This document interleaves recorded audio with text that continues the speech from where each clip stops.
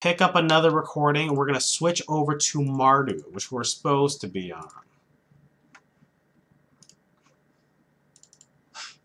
Yeah, Lucid, I don't know what you're expecting. Like, Phoenixes, and they never fizzle. There's just too much random garbage in there that'll kill you.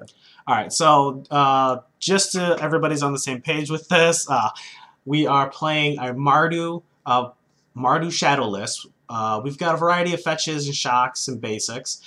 We've got 4 baubles, 3 pats, 4 shadows, 2 pushes, 2 inquisitions, 4 thought seizes, 2 unearths, 2 lootings, a hex parasite, a spell bomb, 2 dreadhorde, 1 Tamir, 3 Scullers, 4 Rangers, a Dismember, 4 Street Wraiths, and a Gormog. Over in the side, we've got 2 Purges, Gideon, 2 Engineers, a Liliana, 4 Leyline Shenanigans, 2 Fulminators, Culligans, and a Wear and Tear. We'll make sure I queue up with the right deck.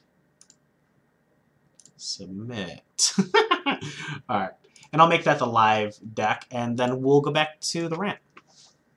Oh, I mean, like, the rant was pretty much done. It's just, like, you can't 100% trust the judge community. I mean, like, there have been so many things where, like I remember playing in stuff where there's been, like, just shady things with, like, judges running, you know, being TOs and running tournaments in, like, very awkward ways and other things like that. And I, you know, like, one of the biggest leaks for Magic that is kind of the reason that Wizards is so, like, tight about that leaks and things like that, or at least tries to be.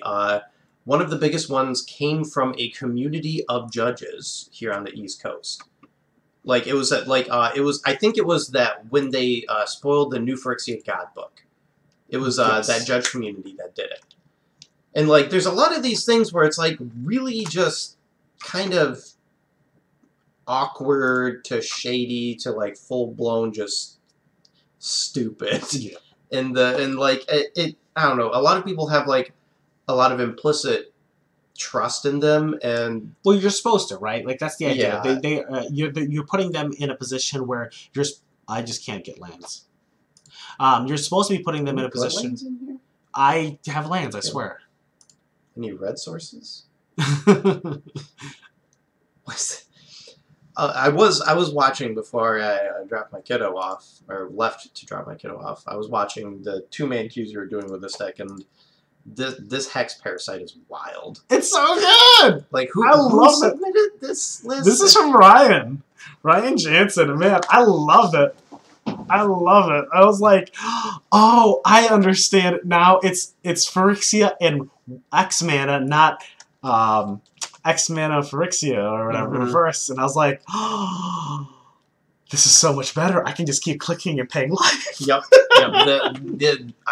Listen, that was a real interaction in Standard with that card. I played it as a one-of in Pod. I forget how I was able to tutor it up, but, like, there would be games where people, like, a lot of people were playing Phantasmal Image at the time. And being able to just pay 2 life and gun down a Phantasmal Image was, like, really good. Yeah. They'd, like, copy a time, and you're like, kill it. And they're like, it doesn't have counters. I'm like, I'm gonna judge, have them explain it, because hey, you can still target it, even though it doesn't have counters. You're just removing no counters, and it's such a weird card, Hex Parasite. Should I dismember this Swift Sphere? It's like the worst value, right? I think if we don't, we're taking more than 4 damage from it. Oh wait, cancel. I can. Oh, we can fetch up a swamp. Yeah, I don't think it matters if we don't have red, so I think that's fine. Yeah, and then we'll reduce the life even more. Don't need red mana against burn. It's bad. Okay, we'll do that again. Yeah, I am very excited for this program, and I'm looking more of the upside of it than the downside of it, because I know some people were screaming that the sky is falling and all that. But I think that what they are hopefully doing is similar to what other organizations has done, which is creating a system that you know, it's like I have a real estate license, and my real estate license allows for me to I have to go make sure I have necessary training every year. Yep. I have to make sure that I'm held to a certain standard, that everybody, I can be reviewed on. Anybody can report me, and then I'm going to be, you know, looked at for that. It's the same thing with my certified apartment manager, certified apartment portfolio supervisor. Any of my certifications, there is a board that reviews what is occurring and what's going on and going, hey, you're not doing what you're supposed to be doing. Yep. And I think that will alleviate a lot of my qualms with the judge program as it is currently, because like it will, I don't know, like there it will help alleviate some of the mistrust I have as someone who like understands the rules and has had, as I've said before, weird run-ins with judges before, and it gives that sort of sense of trustability and a little bit of the like kind of authority, because like yes, they actually have had to go through actual training, right? Whereas before, like becoming an L1 wasn't. I mean, I don't know how it is now, but before, like it was actually kind of easy to get as. I mean, I became an L1, and I'm going to sack in response to the Rift Bolt to prevent the 3 damage for sure. Nice. Yeah, it's. Oh, they're just bolting it. That's rude. Yeah, that is rude. Sack and response. Your bolt fizzles. Yeah, and I've had bad judge callings myself that have cost me matches and top 8s and stuff like that, because I think we've all eventually got to that point where we're like, wow, that really sucks that this happened. Yeah. I can remember one judge call where the judge's hands were literally tied about this, but I used to actually play with dice at competitive events, you know, keep track of life totals, and there's a life total discrepancy that my opponent brought up after I had swung my entire team. He's like, no, I go to 1. And I was just like, excuse me? Right. And, you know, he hadn't corrected me on this the whole time, and I was just like, and we called the judges over, and they're like, well, he's using a life pad. Yeah, he's using pen and paper, and you are using dice, so unfortunately, the only thing that we can trust is his. And, like, most, it was just super awkward. And, I lost the game, lost the match, but I was just like, never using dice at Comp REL again. Right. You know, like, God. It only takes one of those experiences to, like, just to traumatize you, and you're just like, yeah, never, ever again. Cyborg thoughts here. I want to take out the Street Wraiths and this Dismember here. Gideon seems fine, Purges seem fine, Lily and Kolaghan seem reasonable. I don't know if I want to bring in Fulminators. Doesn't seem like it's good enough, but they usually are also kind of like tight on mana. But I don't think that's worth it. 100% forgot what your opponent was playing. He's a Boros Burn. Oh, okay. So I don't. Fulminator is like kind of awkward. Like Blood Moon actually is kind of better than Fulminator because it shuts off all of their white mana permanently. They don't have a good way of dealing with it. Okay. Yeah, Thoughtseizes is for sure come out. But well, if we have Thoughtseizes coming out, what are we doing? Plague Engineers and Fulminators? Because there's nothing really else to bring in. I mean, that might just be it. Like Wear Tear might be something because you can disenchant a Eidolon. I'd almost rather just have the Fulminator or the Plague Engineer at that point. Yeah, you're probably right. Because at least it's a blocker, or they have to send damage to it. Where the Wear and Tear hits just one thing, where this can just always be cast. Yeah. Yeah, I think I like that. Now, we do have to remember it's going to be real hard getting to the Shadows life total because we boarded out a bunch of them. The upside bunch of life loss spells are now gone. Yeah, the upside is that 1 or 2 shocks should really do it for us. Yeah, and I guess I didn't count in the silent clearings pinging you as well. Silent clearing is doing a lot of work for these shadow decks. Silent clearing, Fiery Islet. Maybe that's why Fiery Islet is one of the more expensive ones, because Grixis Shadow would want it. It's the only one that they can put in that deck. Yeah. Grixis Shadow's not going to play too much, though. I mean, neither is Mardu Shadow. Esper Shadow is, though. Is it? Yeah, Esper Shadow's... well, it's Esper and Mardu. Both get a little bit of play here and there. I think I see it more on MTGO than I do in paper. Honestly, I think it's more just for the fact that, like, it's not so much that Shadow's good, it's just that Knight, or the Ranger Captain of Eos can get you a free 6/6 sometimes, so just jamming a Shadow deck is good. Triple creatures? Yikes.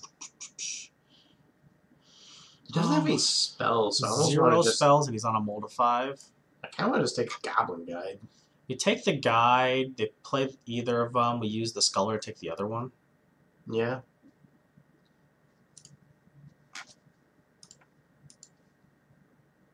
And they've got a Eidolon on top. Alright. Do we want to take that one? Because that one seems like it's way more dangerous. We're going to take that one. We're going to take that one. Let's get a Shadow. Oh boy. It's all coming up us. Yeah, I'm hoping for an improvement with that, and I think it has high potential to do that. Yep. I know a lot of the judges that I respect that have read it, they are on board, so I think that's like a good, really good thing. sign. Yeah, it's a good sign for the program. Taking so much damage. I'm not used to this. Yeah, it's weird, right? Your mana base just doesn't tap for 7 on turn 3. Mhm. So what is going on? Like, this isn't modern. I'm not ramping into something. I'm not generating insane mana, or I'm not comboing. Yeah, that's the other thing I do. I combo with creatures. Wow, we just scooped. Just conceded. Conceded. Yeah, like, it seems like such a weird way to build it. Like, I don't know. I almost kind of wish that, like, honestly, every time I see these, like, red-black decks with Unearth and, this hand's not good enough. no, this hand's awful. This hand's fine. That's fine. Pitch looting.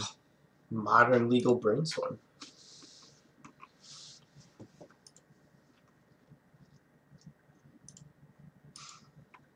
I don't even remember what point I was on beforehand. Man, we're not gonna do good in this league if I'm not. My brain is just like missing everything. Like I can't even remember the point that I was on before we were talking about that mulligan. Oh, that's what it was. Like every time I see like red-black decks with like Unearth and Faithless Looting and stuff like that, I'm like, why aren't we just playing like red-black Skeleton Mental mid-range? That's like actually ridiculous. I got wrecked by that deck. Like turn 1 looting, pitching like a Skelemental and something else, and then you go turn 2 Thunderkin Awakener. You know, like 7 you discard 2 cards. You have to kill this 1/2, or you're going to do. We're gonna do it again. And I did kill it, and then they unearthed. The stupid thing has haste. It's so ridiculous. The red-black deck is just ridiculous. I lost 4 cards to it. I was like, this is not good. And then they have just like stupid things like Seasoned Pyromancer, Dreadhorde Arcanist, literally piles of interaction. Like I was playing against a deck and I thought it was a little bit more all-in-y. And I'm like playing, Andrew's Teamer pile against Don Lee on this deck, and I'm like, he's just like, he kept a 1-lander and cast more spells over that game than I did. Yep. I was just like, this is stupid. Like, he's essentially, like, it's essentially playing fair Magic. You're not doing anything, like, incredibly busted. But it's still, like, your stuff is just all super cheap, but still, like, just as impactful as, like, 2, 3, 4 mana spells. So, I don't know. I think that deck's really sweet. Like, I think, I just think it might be in a bad spot because of Hogak, because it's, like, hard for that deck to break through all of the X1s, and, like, Hogak is hard to kill. I guess we have to take the bolt, right? Yeah. That's awkward. We would time walk him, essentially, if we didn't. Because then he has to... I mean, honestly, I actually kind of like taking the Boros Charm because forces him to use the bolt on your guy, Mm-hmm. and the other way, like if we take the bolt, he can Boros Charm us still, and then like later he draws. Well, I guess it works out the same either way. No, I I'd guess rather if he take the draws bolt. it, yeah, take the bolt. That way we get to keep a creature. For some reason, I was thinking like, oh yeah, he draws a removal spell. Like, well, this guy's not keeping in Searing Blaze, that's for sure. This would be an Right. awkward keep-in versus the Shadow deck.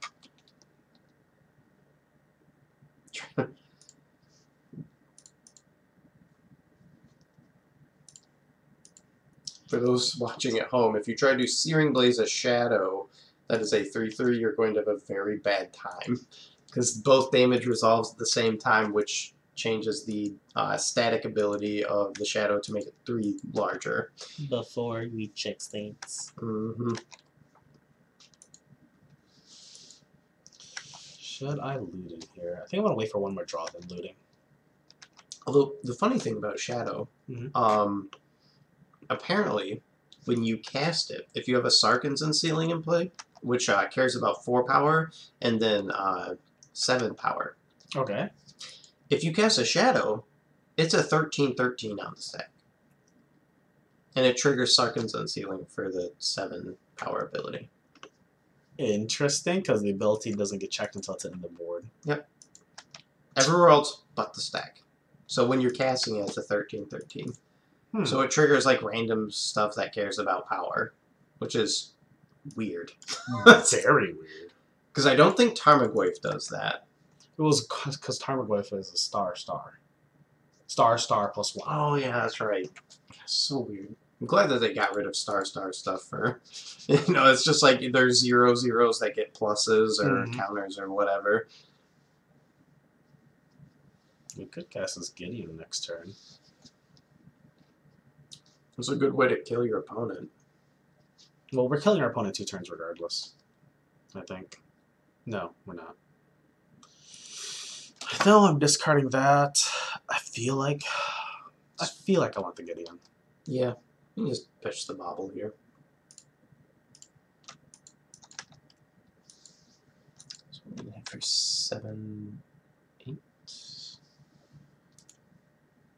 Should we ping ourselves for 1? No, because he's got a Boros Charm in hand, right? Yeah.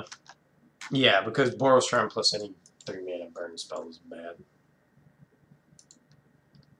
Let's go to Helix. I'm just wondering if we purge our guy in response to keep him from gaining 3. But then I guess it doesn't matter because like losing the 2/2 is gonna make it impossible to kill him next turn anyways. Yeah, so that resolve. Yeah. This way we can at least beat a haster. I mean, it's kind of nice that he had to use that on a dude. Kinda. He's got the bolt in hand, so he can bolt us down to 5. Which turns off the silent clearing, which makes the Gideon bad. Maybe the Gideon keep wasn't correct. We'll find out. Too bad this isn't Little Gideon. That'd be dope. That would be pretty good. Although I think this Gideon is more for the control matchups. It should be, yeah. Oh, this burn player's smart. He's not making a move immediately. Uh-oh. Let's see if we're dead. Well, there's no point in playing this before combat.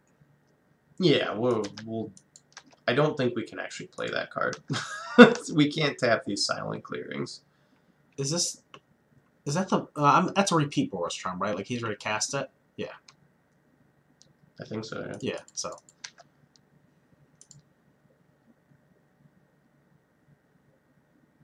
We could just crack it and draw a card.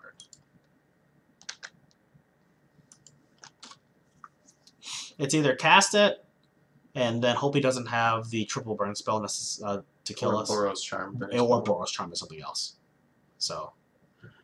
But I think giving him 2 turns is just as bad. Yeah. Because the only other option is to crack it, draw a card, see if we get a shadow. Because if we can get a shadow, then we kill him next turn. We could technically get 2 draws for shadow.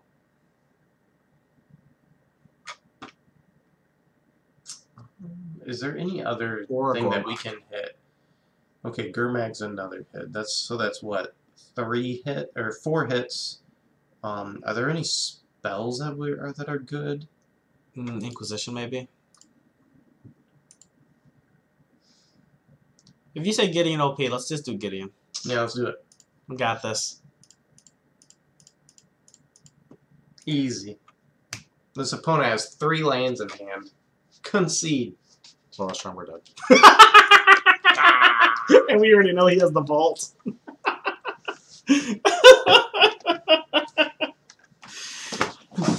Gideon was OP for us. It's too strong. We couldn't handle it. Match 1 in the books. Strong showing for Gideon.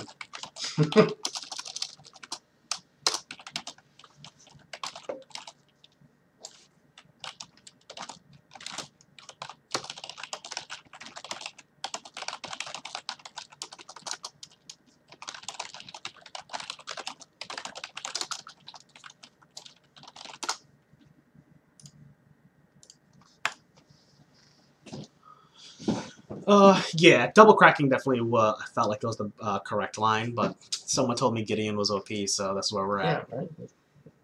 Cast the card, right? Gotta find out if it's bad or not. Turns out, going to 7 against Burn, pretty bad. Not Gideon's fault, though. I mean, come on. Obviously. 3 Snap draws. keep. This is great. Easiest keep of my life. Cue the no lands arena. Do you crack the Street Wraith early now because we want to hit the second land?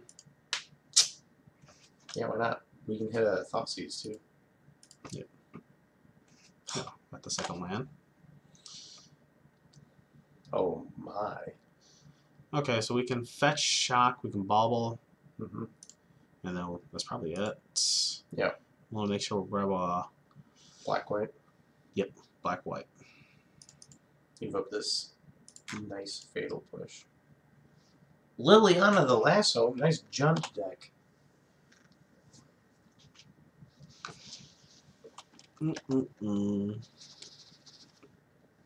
Tree Chop means he's on black-green, right? Or do they play that as a 1-of or whatever? They sometimes play as a 1-of in Jund. Yep.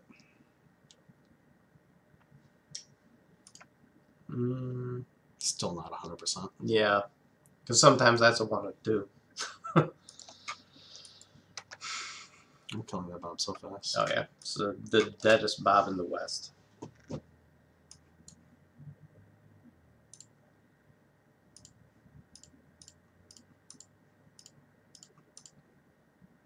Die. Okay. Run out Arcanus or run out Sculler? I kind of like playing the Sculler here to see if we can mess up his hand some. That's fair. Because the Liliana Lasso can't kill the Sculler. Whereas she can't actually turn off the Arcanus. Right. It's an awkward interaction. I think we want to hit... I was going to say the Ooze, because then Arcanus can kill, potentially. I do kind of like to use, because like we can beat the Tarmogoyf with the big boys in our hand. Yeah. Lily will be a little awkward, but we can eventually put them in an awkward position anyway. So. Yeah. Whew. I think people were here for Tron. Look at the numbers drop. We're at half. Uh-oh. That's okay. It was probably the stupid rant I went on. No one want to hear that, right? What? They don't want to hear a rant? I think they do. Listen, if people wanted to hear rants, I would have a career in ranting, okay? I'd be making like 6 figures.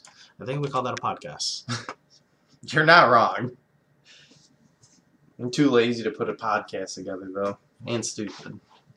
Did we just run out triple Shadow? Or is that too greedy? Should I go Shadow Arcanus?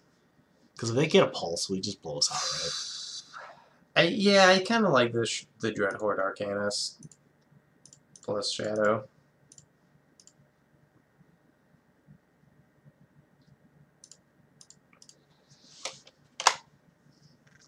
So you make them Should be 3 from 12.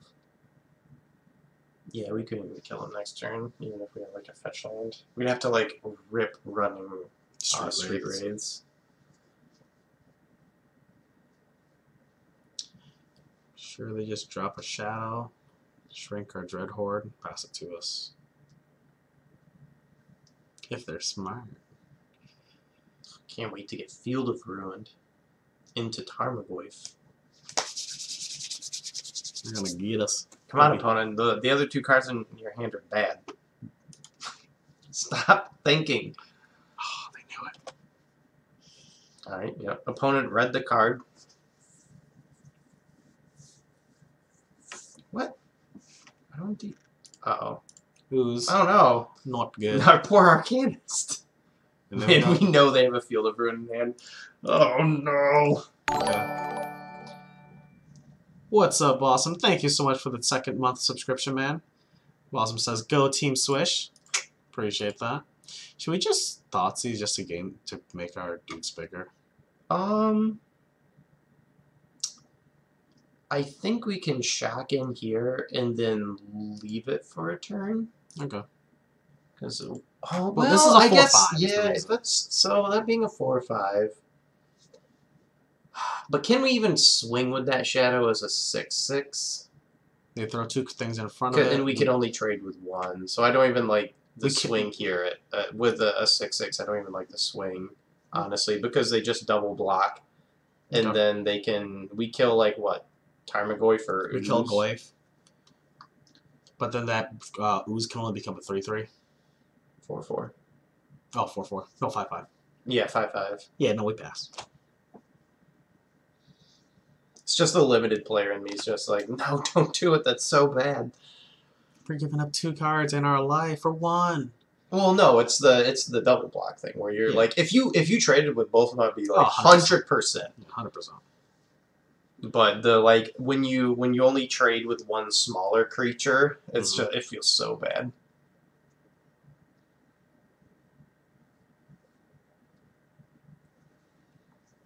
Yeah, every time I hear about Twitch Prime, I think about that Amazon fulfillment center that's coming in over here. Yeah. I drove by that. Like, I thought it was like more on the street you live off of. 1 over. Yeah, I didn't. Then I drove by it one day and I was just like, they've done a really good job putting that up. It's pretty impressive. Yeah, it's. I mean, honestly, for how fast it was, like that's about to be a protection from everything. Yep, that's. Well, we have the 1 turn. What can we rip? Removal spell? We have 1 card now. We're gonna Thoughtseize them, see what it is. If we get Battle Rage, we win. Oh, did they downtick? They downticked a little. I was like, how did they get 2 cards that turn? No, we get Fatal Push now, which is interesting. Potentially, anyway. That is really good. We can't kill the Hex Drinker with it, but we can toast that. Gosh, what would we hit? We could Ranger go get the 3rd, or we can go get Hex Drinker. What? I'm just thinking with this Ranger. Oh. No, we can't because Hex Drinker will cost us 1. I think we Thoughtseize, right? Yeah. Although, I do have to say, if we had another mana, Hex Parasite would be absolutely hilarious. Yeah, I think if we had 1 more mana, Hex Parasite would be the play because we can go 3, fetch it, and then we could take out a counter off of their Hex Drinker, and then swing and Fatal Push it. Hex Parasite is the new meta versus Jund. Alright, let's Thoughtseize them, see what they got. I think we do run 1 Battle Rage, right? Lucid Hope. We do have 1 Battle Rage. Okay, this is good. So our guys are 6/6s now. I think we swing and we just like pop off a Goyf. No, the ooze is gonna eat our Fatal Push. So we can't kill it if we swing with Arcana, so that'd be right. Does he allow us to just cast things out of order? You have to target it. So as a result, I think we're just swinging with the triple shadow. Yeah, that's unfortunate.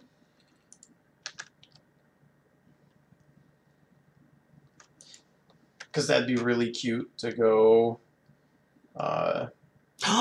He's doing a response. Okay. Does that change anything for us? Well, you can swing now, cast the Thoughtseize, right, and lose another 2 life to make your shadows 8/8s. Right. And then he doesn't have good blocks. Yeah. In fact, I think that allows you to swing with Sculler too, right? He has to block them?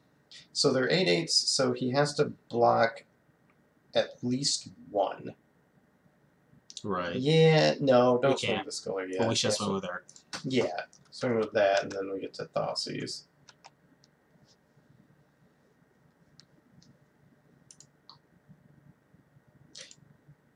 Yeah.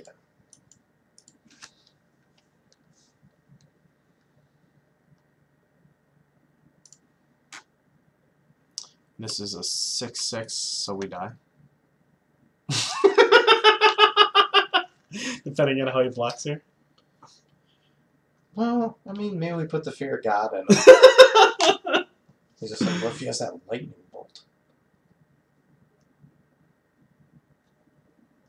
Because, I mean, like, if he only blocks 1, he does die to lightning bolt, so... Yeah, maybe he needs to, he's just too fearful here. I mean, like, to be fair, if we have something like, if he only blocks 1, or, like, if he doesn't block with Hex Drinker and our last card is a Street Wraith or something, or, like, a Dismember, like, he dead. If he had Dismember, we would cast it before combat. That would kill him. He doesn't know that? He would just instantly take out Goyf. He called our bluff. I know, he's so good. We're done. Alright. Oh.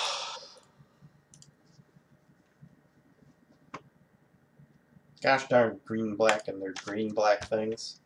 Okay. So this is good here, right? Yeah, I would assume so. Purge Same has with to the be good purges. too. Killing lilies.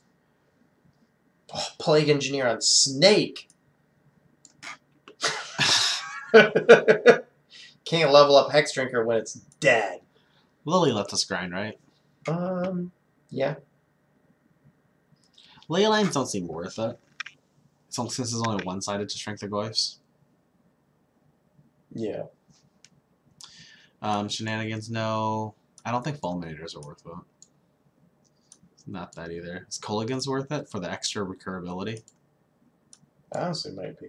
So those are our options here that we want to bring in. I'm not really sure about Scullers here. It dies to a lot of things, and it's going to have a hard time getting in. You like Engineer, Bryce?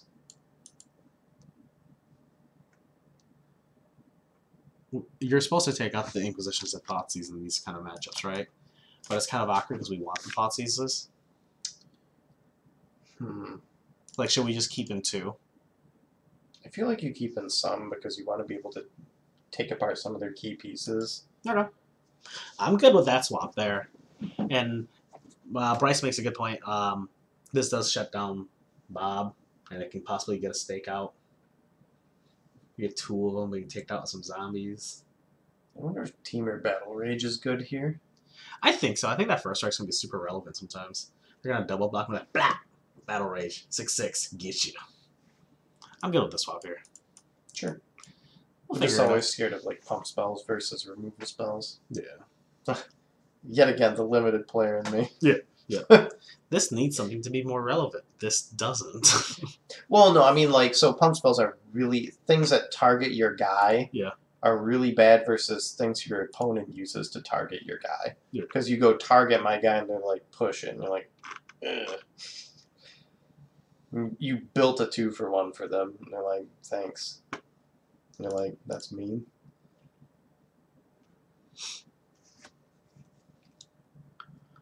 Opponent's thinking real hard.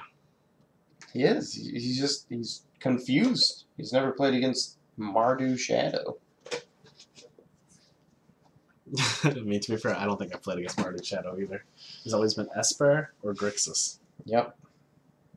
I mean, this is sort of like the current evolution of Mardu, though, right? Right. Because, like, you just can't do the graveyard shenanigans with Mardu right now. I'm gonna keep this. Yeah, Street Wraith, fetch, shock. If we had Thoughtseize, we'd have a really strong turn 2. But as of right now, we don't, right? I mean, we're just cycling. We're still cycling. Yeah. The old 4-life new hand. Oh, man. Okay. Well, play this, fetch shock, and then we'll drop a turn 2 shadow.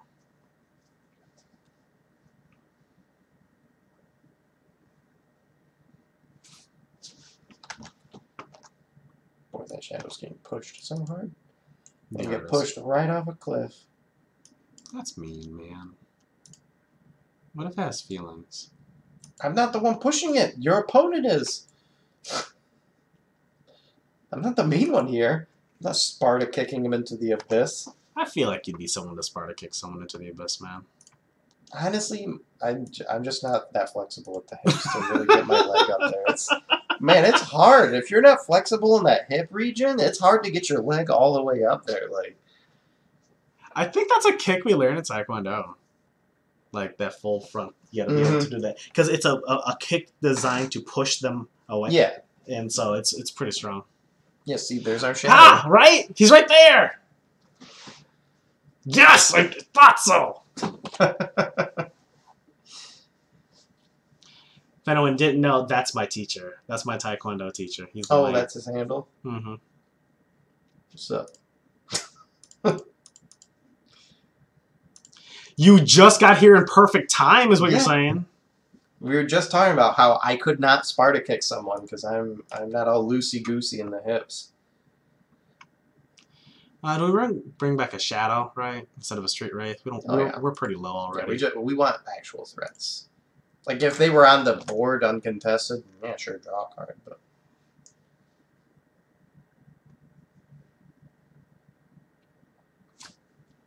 I don't, do we free have... land.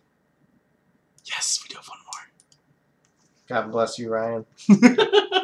Perfect construction. It's gotta be real unfortunate when this guy plays a sealed one. Yeah, Field of Ruin, and we're just like, uh-oh, there goes our red source. This deck's like super weak to Blood Moon, huh? Every shadow deck's weak to Blood Moon. I mean, the Grixis one kinda can play. They play like an island and 2 swamps. I guess. There's the Field of Ruin.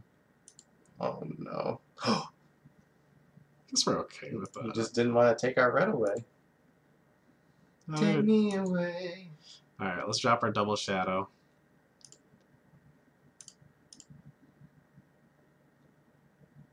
I need a Danto's Vanguard in this deck. Hey, you know what? You're not wrong. We could play that. That is 4 life for indestructible. Can't fatal push that bad boy. Fatal push that one. Holy moly, this guy.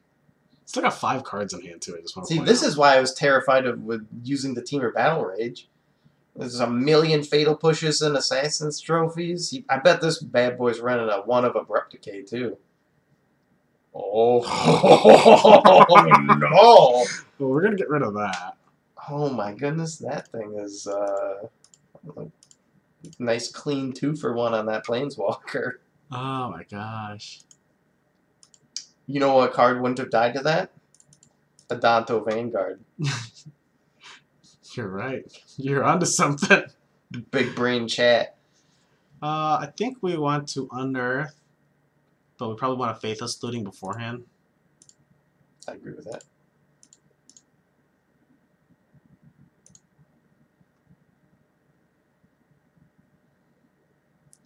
Pitch the Bloodstain and the push. I like keeping the push. He hasn't played a threat yet. And this Pitch the allows 2 us- lands. Yeah, I kind of like pitching the 2 lands here.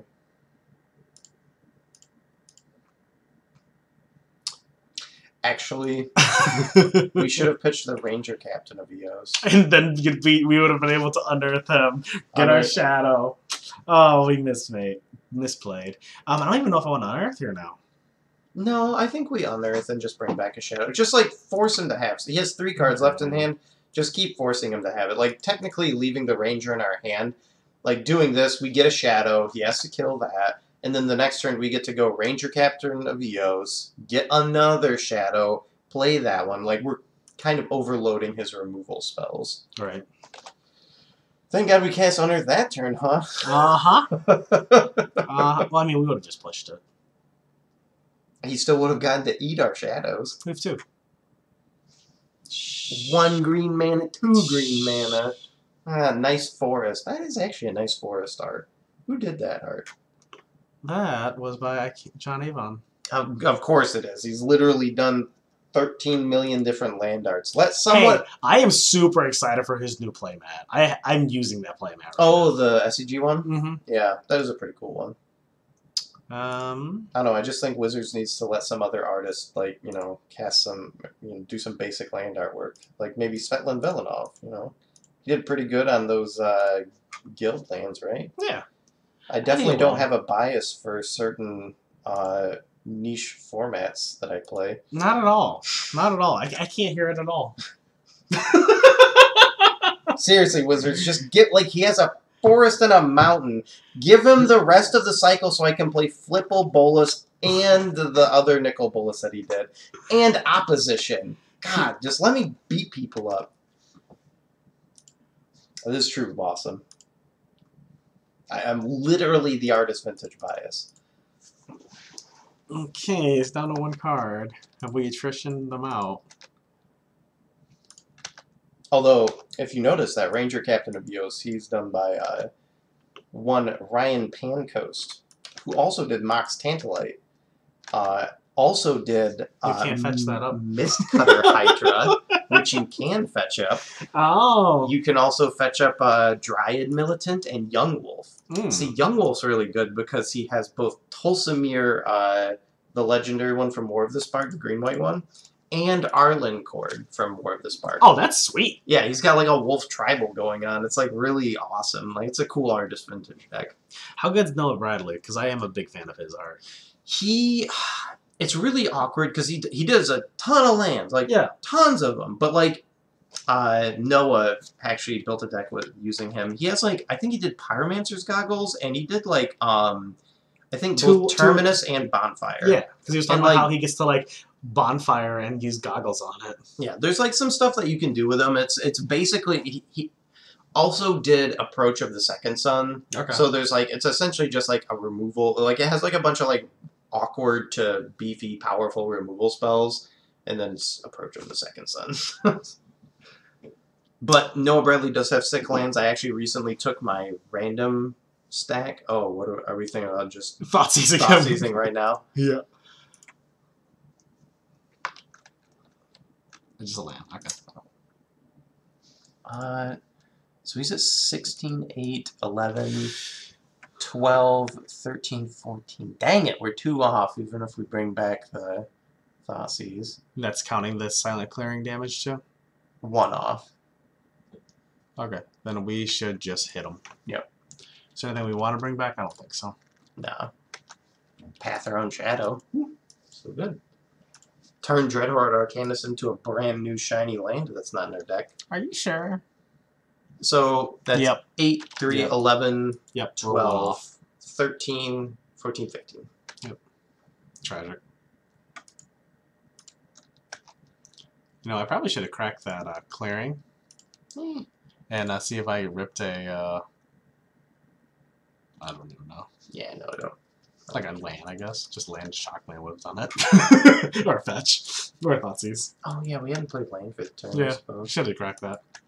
I'm not going to crack it now, because I just know that it's on top. We'll do it as end step, you know. We'll do it as end step, draw Gideon, and another spell, and just not be able to cast Gideon. I know, right? Or I did not know he did History of Benalia. Epic, that's sweet. Or Epoch. Oh, really? Did he? Yeah. He said it doesn't even look like his art style. And you get the new Winds of Abandon or whatever. That card's sweet. Yeah. Yeah, that is the fun thing about Artist Vintage. It's like when you look at sets, you're just like, ooh, what kind of shiny new stuff did these people get? Oh, if anyone's not aware of what Artist Vintage is, because it's not like the most widespread format, George, do you mind enlightening us what Artist sure. Vintage So, is so anybody's not aware? Artist Vintage is a format that uses the Vintage restricted list instead of ban list. So all cards in Magic are legal except for the cards that are on the restricted list for Vintage. Actually, doesn't Vintage have a ban list too? It bans all the anti cards. Yeah, the anti cards. Those cards just don't actually exist in Magic. But anyways, so what it is you choose an artist, and every card in your deck has to have been done by that artist, and you have to have the specific artwork too. You know, it's on theme.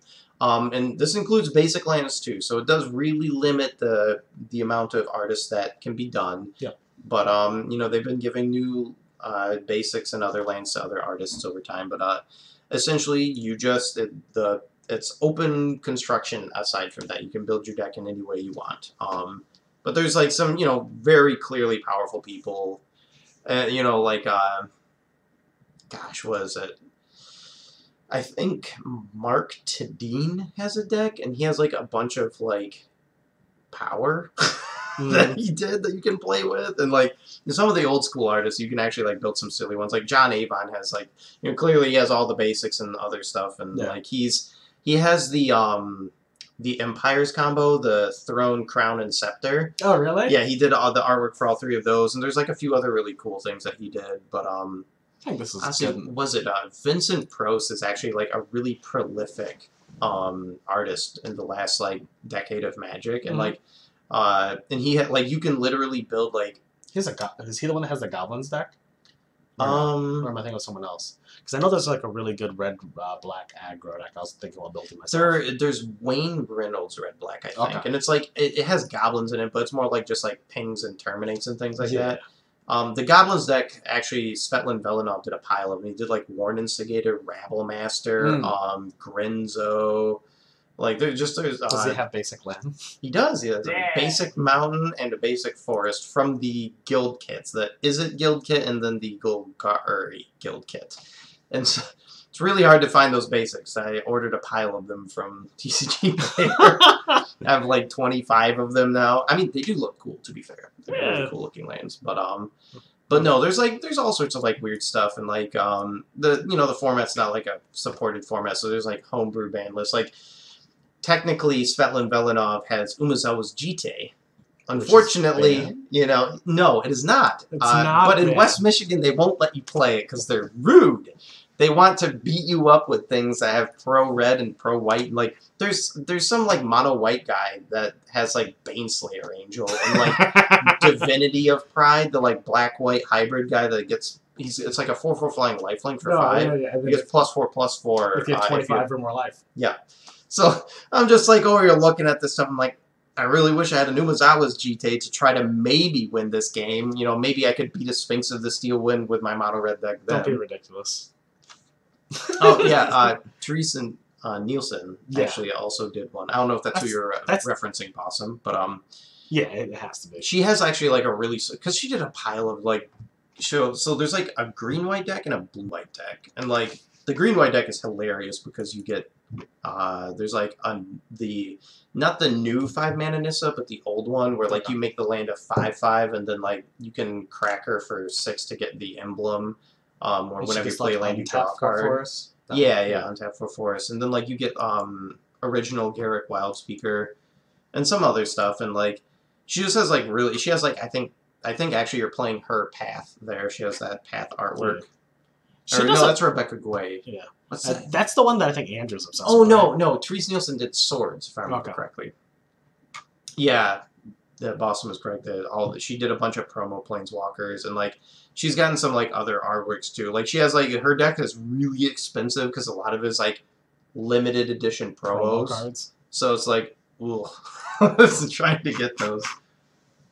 I think there's also some guy who did all the new sword artworks too, and he has an Artist Vintage. So you just have like a pile of swords in a deck. Oh, that seems sweet.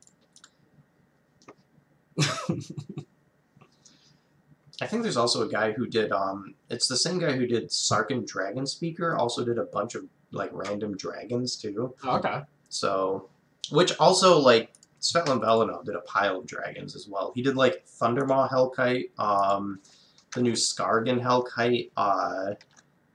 It's like some 7-mana dragon from Theros. So it's like a rare where it's like a 7-mana 5/5 flyer that like comes in and shoots a target equal to mountains you control. Oh, okay. Which is like hilarious in a mono red deck, right? You just have a pile of mountains and you're like, all right, 7. Yeah. But I do believe there are pretty budget decks that are friendly, but the ceiling is also really. Oh yeah, there's like there are like some of the artists. Yeah, it's like it's pretty restrictive because like their basics are like all like the guy who did the GP promo basics. Mm-hmm. I think those are his only basics. Okay.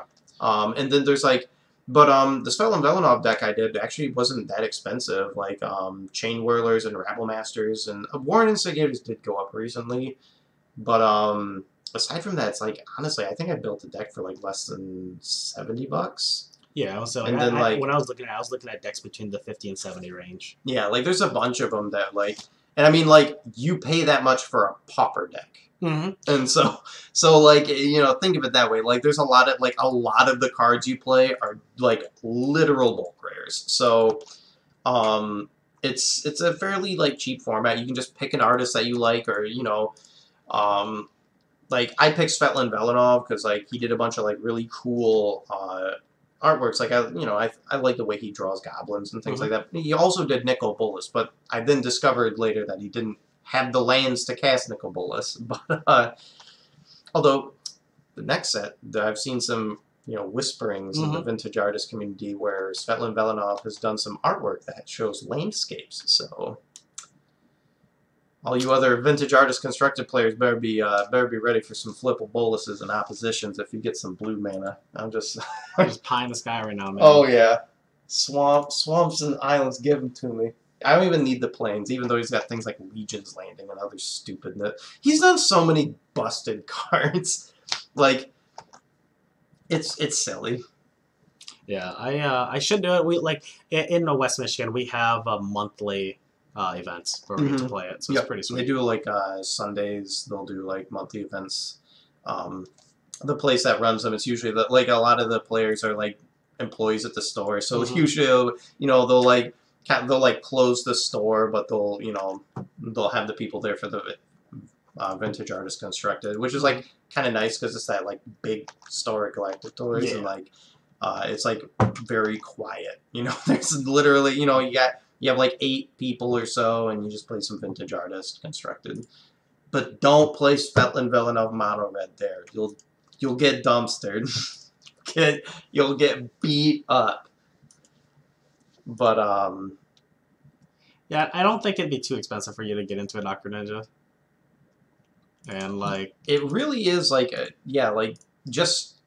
obviously like some of the artists like John Avon, Therese Nielsen, Rebecca Kwai, like popular artists are going to be more expensive because their cards usually they have more promos and other things like that. But there's like a million different red decks you can build. Like if you're fine playing some burn spells, and like some of them are actually like kind of interesting how the spells they interact, because you play some really wacky stuff, because like you never would play these cards in a normal constructed format. Yeah, it feels like you're split between doing like a cube play, but then you like didn't get quite the draft you wanted, so you're doing some like really oppressive things and then not doing anything with it. Yeah, and if you're also I don't know if you're from the area, I don't recognize your screen name or anything like that, but Pauper is a supported format by Wizards now. And that's a fairly cheap format. And there's some pretty cool things going on with it now. They banned out a lot. Like I played Pauper years and years and years ago. And like there's some like man, they had like decks. They had a Storm deck that was almost Legacy Storm. Like it was that rare. You were dying on turn 1 and 2 consistently. And so like the format has come a long way from there. Like pretty much all the Storm cards have been banned out. They've banned a lot of the like Flicker, Blink, Infinite combos. They recently banned like Gush, Daze, and there's one other card. They call it Blue Monday for Pauper. They banned like 3 really good blue cards and like killed a lot of those decks. Except they're still playable. You're just not the most busted thing on the block. But No, it's a really fun format. It's very interesting. It has a lot of intricacies and play to it like Legacy does. Although, to be fair, with Gush and Days leaving the format, some of that kind of exits. But there's a lot of, fun things. Like, there's, like, the Tron deck is actually, like, somewhat okay.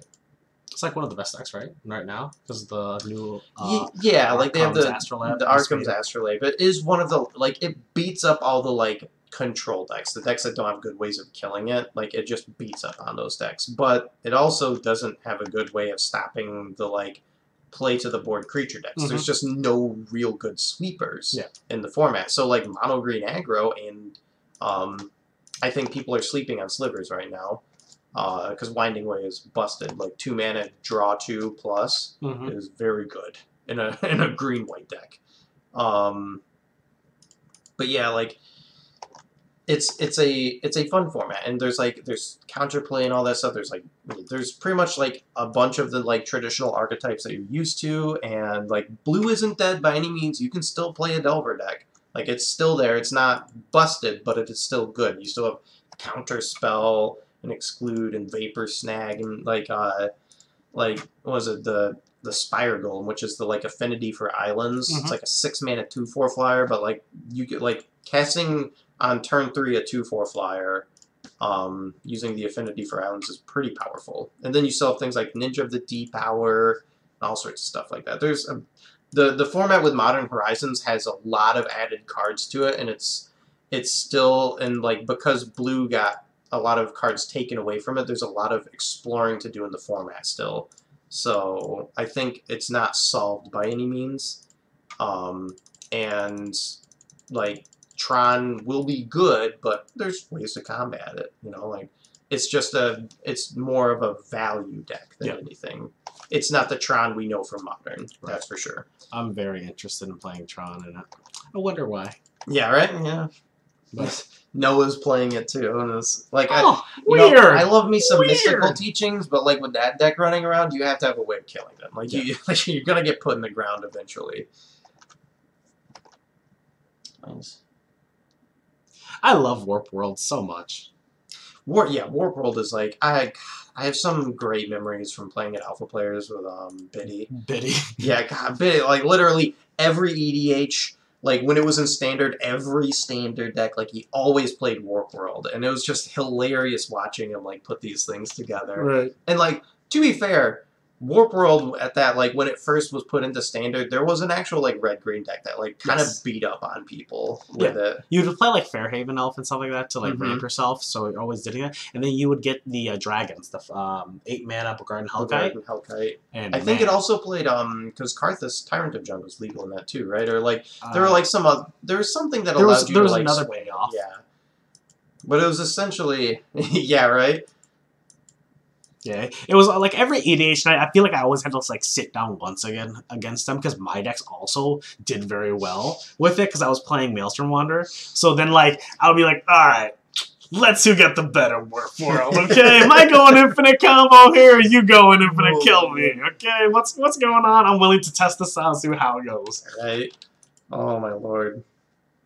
I just have to say, Epoch, one of my favorite decks was inspired by you. I remember playing at Alpha Players with you, and you're on some mono green deck, and you were running Relic of Progenitus, or not Relic of Progenitus, the Rupture Spire, the original land that you have to pay, like comes in play tap, pay 1 or sack it, and taps for any color mana at Comet. Just pretty innocuous land, but there were no brass cities or anything like that. And like I forget what Epoch was doing with it, and so but I saw it, and I was playing mono white at the time, and I liked this Rupture Spire idea so much. I was just like, you can put in. Actually, no, I think it was Obelisk of Alara that you were playing with it. Like he was playing like a ramp deck that ramped out Obelisk of Alara, and he could activate all parts of it. Yeah. And I was just like, that's really cool, because I'm playing mono-white Felidar Sovereign with a Mary of the Sky Ruin, and I'm essentially mono-white control, and this is a card that allows me to, like, loot, shoot them for 3, kill things with 2 toughness or less, give some of my lifelinky guys +4/+4, or gain 5.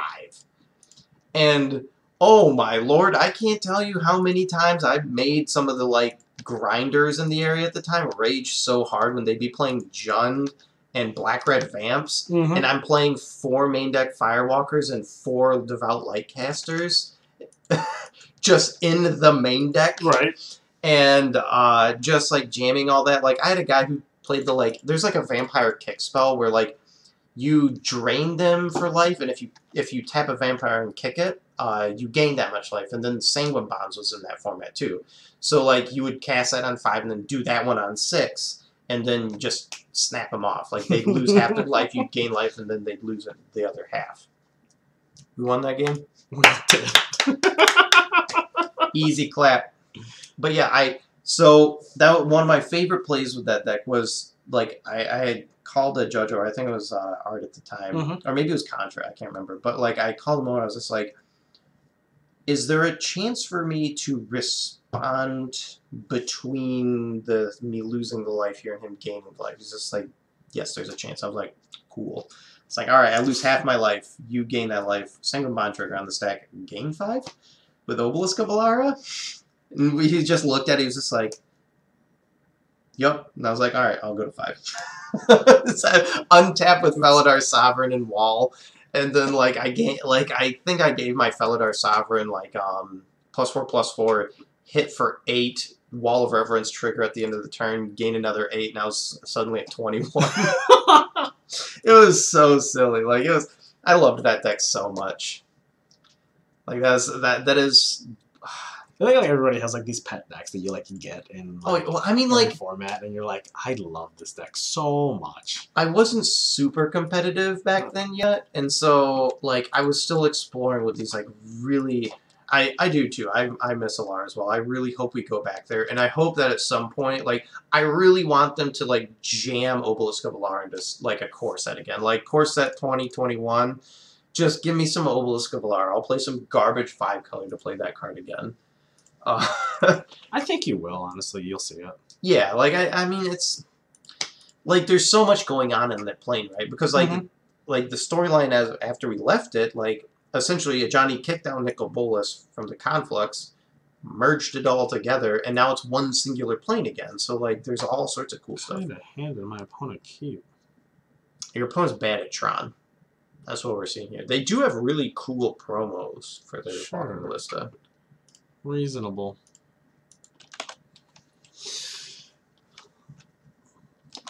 Wow, these path tags don't match. That's what happens when you borrow cards. You can't just like choose the artworks? I don't even know. Like I feel like it's a lot of work too. Pat the Ballista, got him. You can just run a Dreadhorde out in front of it. Yeah. We're not giving them a great source. I don't want to give them a great Make source. them ghost hoarding themselves to get that. I'm gonna like take your other ballista if you don't cast. Oh my gosh! What is this luck sack ripping the green source? It's not even good in his hand. No, because he's got nothing going on. Literally nothing. I'm gonna take the other ballista from him. We don't actually play that because it just immediately dies. But oh baby, can't wait to get some ballista. There, we were listening to a podcast yesterday on the way back from Ohio, and we were listening on the top 5 draft formats, and they're talking about how Alara, even though it's really cool in concept, they really messed up because like it felt like the colors were really difficult to do. And it made a lot of sense, and I'm like, if they do go back, I really hope that they fix it, because they were talking about how Dominaria was one of like the best draft formats. It was so enjoyable, and it was because they did it right. They made it so you could go into 3 colors very easily. You can also do 2 colors if you wanted. Wait, Dominaria? I think that's what they said. Or was it Cons? Okay. Cons had the triple. Cons, I agree. Cons was a great multicolor draft format. I think they said both, though.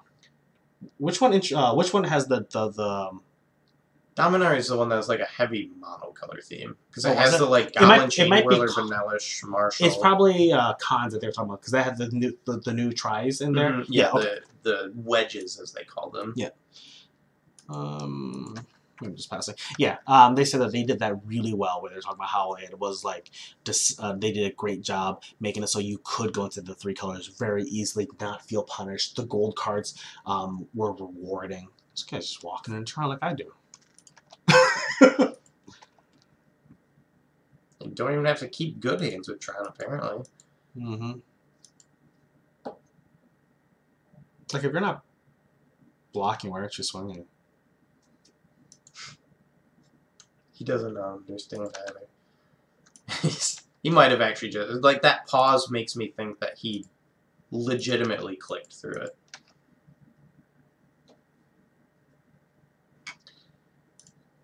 No, like... Although, I was recently hearing about a thing where people were like, they really didn't like War of the Spark. It was a video that I watched from the professor, the Tolarian Academy professor.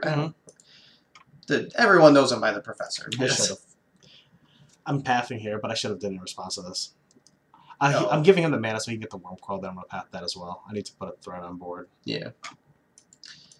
But, well, actually, to be fair, this way, we actually can put Death Shadow on the board. Right. Oh, did he? He only shot us for 1. Oh, okay. That's fair. Because he wants the land. Yeah. But yeah, like, apparently people didn't like War of the Spark draft. Which I thought, like, I love it. Like, I love War of the Spark. Although, I mean, like, maybe I'm just biased because I just constantly dunk people in that format. But, I don't know. I thought it was fun. And, but apparently people didn't like it. The, like, Planeswalkers of Uncommon. I didn't think it was, like, that. Like, I think there were a couple of them, like, I think Ingrath was a little bit too good at Uncommon. I was told that the reason they felt it was so powerful is because Planeswalkers in Limited are so powerful. And they said the top end was so good. Like, if you got particular Planeswalkers, it just made everything else just meaningless. And in a draft format or a sealed format, like, that makes it kind of like a bummer, right? Like, so, yeah, they're, like, honestly, I felt like it wasn't so much the fault of the Planeswalkers, but, like, some of the, like, Mythic one, like, although, I mean, like, I remember going 0-2 in a draft with a Liliana Dreadhorde General in a deck that I cast, like, almost every game. But I think it's more the issue with the gods. okay. Like, the gods are just stupid. The mechanic where they just shuffle in third from the top is, like... Yeah, it's stupid strong. Yeah, like, you just can't get rid of it. They're all, like, very powerful and very reasonably statted. And at the point where in the game where you're, like, casting them, like, drawing them 2 turns later is just very powerful. I think they did, those kind of, like, ruined the format a lot because they're just, like, so much more powerful than all the other cards. And,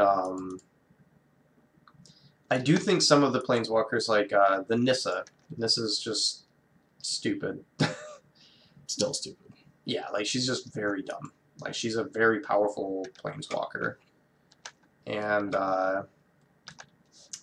what is it? A lot of them, though, like, I think, like, so a lot of them are based on, like, how good their static is in a limited format, whereas, like, Ingrath is very powerful. Like, 4 mana to make a 2-2 is not that great, but 4 mana make it 2-2, make it a 4-4 next turn, and then, like, giving your entire team a menace is pretty busted. Yeah.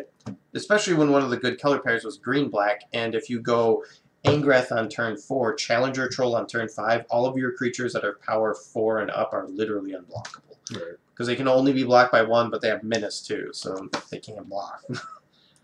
But, yeah, so, like, there were a few, like, mistakes that they made with the format, but, like, honestly, like, a lot of the Planeswalkers at Uncommon were, there's, like, Saheeli. Saheeli is, like, not even that powerful. Like, they're, like, you have to, like, construct a deck around her, and that, like, either her static is good in your deck, or her down tick is good in your deck, and you couldn't really do both.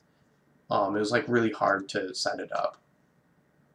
But, I don't know, like, I thought the format was fun. There's a lot of, like, really, I felt like you could go any color pair that you wanted.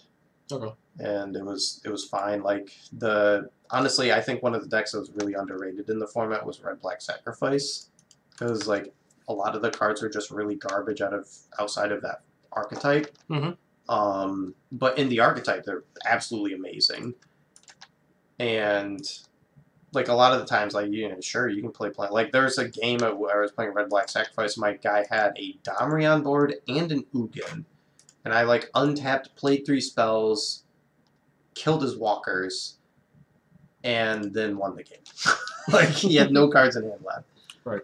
Because like you have things like Spark Harvest at 1, and like other spells that can target planeswalkers at common. Like I don't think the planeswalkers at uncommon was the problem with the format. I think it was the power level of some of the rares and mythics. Mm-hmm. Just made it too strong. Yeah, like it was just too bomby. Like you can see that with like every limited format. That's like has really good like core concepts, but then they just print rares that are just too powerful. Right. And it's just like, okay. Cool. Yeah, and that's always listening to Sutcliffe and LSV talk about their favorite formats for draft and why it was good. They were talking about how they were comparing at one point Rise of Eldrazi against Triple Innistrad because both are considered fantastic formats. This hand just loses to a lot. It really does. I can deal with this. They were talking about how this. You have this issue where Rise of Eldrazi punishes you for doing what you think you should be doing. Like, if you go with the themes and, like, reasonable decisions with the deck, you actually get punished for it. Like, picking up a 2-mana bear that has a reasonable stat on it, and effect on it. They're using what? Glory Seeker. Yeah. There's, like, that's, for most formats you're going to play, that's a very good card. Yeah, like it takes all of your limited knowledge and turns it on the head. Yeah, and they said because of that, it's just really, really bad. I don't know. I kind of like that because it takes because as someone who does a lot of limited, it's really refreshing when you have that. When you have to like sit down and you have to reevaluate how some cards work, and I think that's how. No. So like they're saying that's very true. It's good for the people that do draft a lot, but it's too punishing for the people that aren't. And don't. Like, if you just pick it up and play it, as a draft format, it shouldn't be that punishing as a new player, is what they're talking about. Which I thought it's something I guess never that's think fair. about. Yeah, like, Rise of the Eldrazi, like, you needed to know the archetypes. Mm-hmm. And there were, like, some very clear winning archetypes. Although there were a ton of them. And, like, honestly, I don't even necessarily agree with their statement that, like, bears are bad in that format, because there's literally a raid bombardment archetype, which is the 3-mana enchantment that reads whenever you swing with a creature power 2 or less, you ping the opponent for 1. Right. And grizzly bears with random stats on them are pretty good in that. Okay. So, like, I mean, it's been a while since I played that format. I didn't play a ton of it. I mean, I played a lot of it, but not a ton of it. But that was sort of back before I became good at limited. So there's also, my misunderstanding of that. But, like, there are just a lot of archetypes. And, like, I mean, I don't know. I feel like a new player is going to pick up, like, a removal spell good. Like, I mean, there's a freaking, like, ramp deck. Like, traditional ramp, like, big idiots. Like, I feel like new players would gravitate towards these big, dumb Eldrazi's. And then they're like, I feel like they're going to be smart enough to be like, hey, this guy that, gets me another land, or this guy that taps for mana is going to allow me to cast this big dumb idiot. Like, so I don't know, I feel like that's kind of underestimating how good new players are at, like, decision making and, like, the things that they sort of gravitate towards, because I feel like more often than not, new players are not fans of the, like, more vanilla 2/1s that maybe have, like, a stat, like a vigilance or something on that. Like, new players don't like that card as much. Right. They like the big, flashy, powerful cards, like the 5 drops. Like in M20, there's this, like, 5/4 with trample that when it dies, it draws a card. That's a card that, like, a new player who's a fan of green, they're gonna be like, this card's awesome. Right. And they're gonna look at the 2-mana, the 2/2 for 2 that has vigilance. They're gonna be like, this card's garbage. Why would I play this card? And they're going, they're gonna play the more powerful card and things like that. And, like, I think, Sutcliffe and LSV, like, play a lot of limited. Like, a lot. So, like, I think they might be a little bit off base with like what newer players will gravitate towards? No, they were just talking about like not necessarily like uh, in the aspect of like you can't do it. They were just worried that the themes in the deck are actually so underwhelming that it punishes you. If you get what I'm saying, like you get put in a trap for going and taking that. Oh, okay. Well, so I think that's just like a design mistake in like a lot of limited formats where like they have themes for like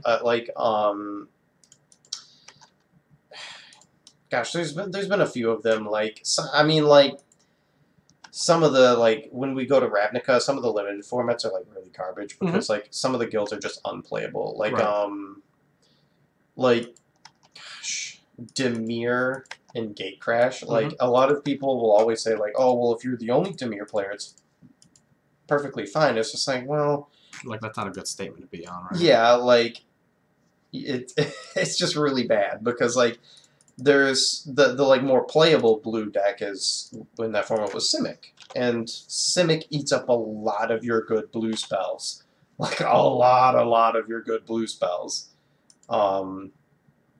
So I don't know. Like I think I think it's not so much like a design that's like not new player friendly, and it's more just like bad design. Like they didn't push it far enough. Yeah.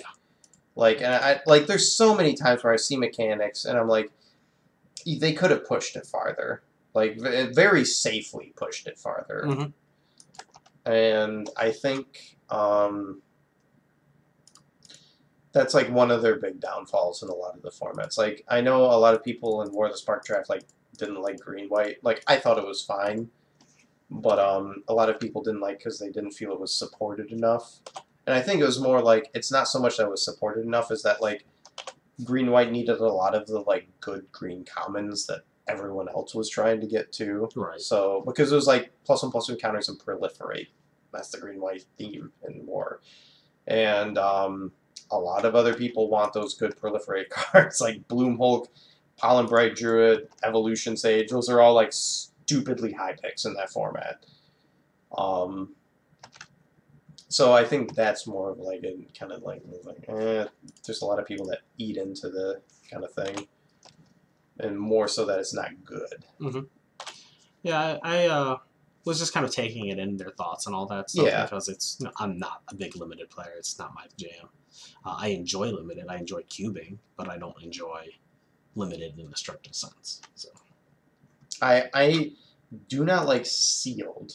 A lot of like sealed takes a lot of the issues with limited. Like War of the Spark sealed has to be garbage, like an absolute dumpster fire, because like it's literally you just look at your mythics and you're like, all right, I'm playing these mythics. Yep.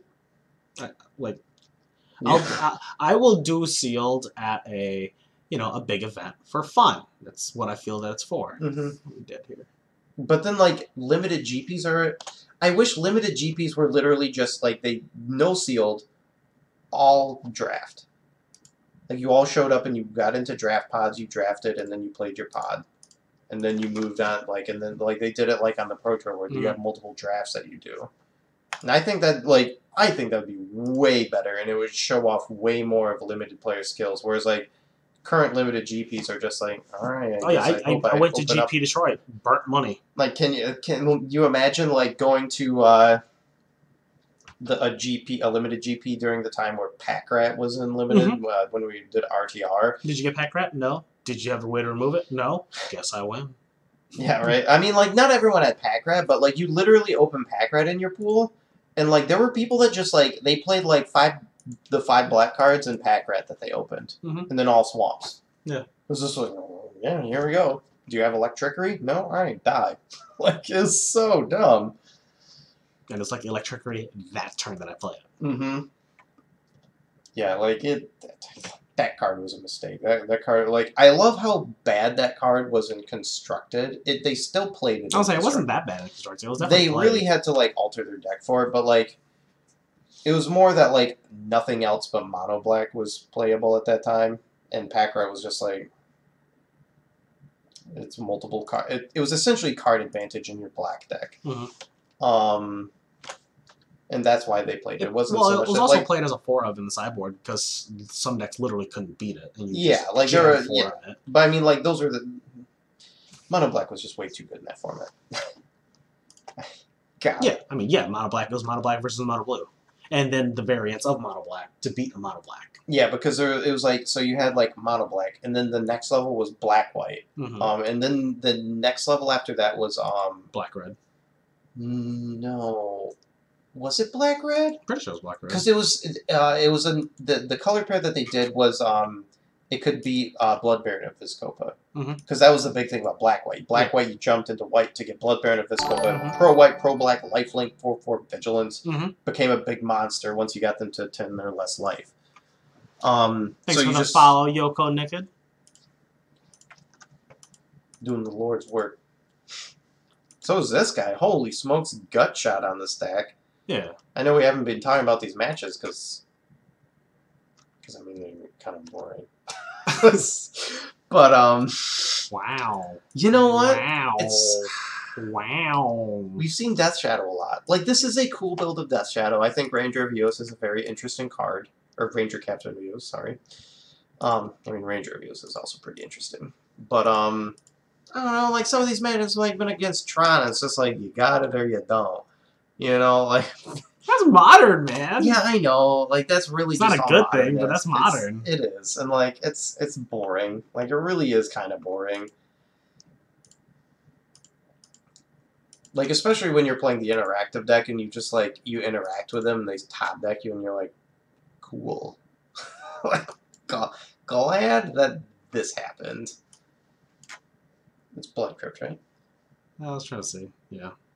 Oh no, we're at 14. Oh no, we'll go to 12. Yeah, Blood Crypt lets us cast both shadows. Do we want to cast both shadows? No, I'm gonna looting, I think. Okay. And cast 1 shadow. No. I don't even know if you do that. I think you save it for next turn. Just what, looting? Or the shadow? The shadow. Yeah, I'm gonna loot though. Yeah, loot.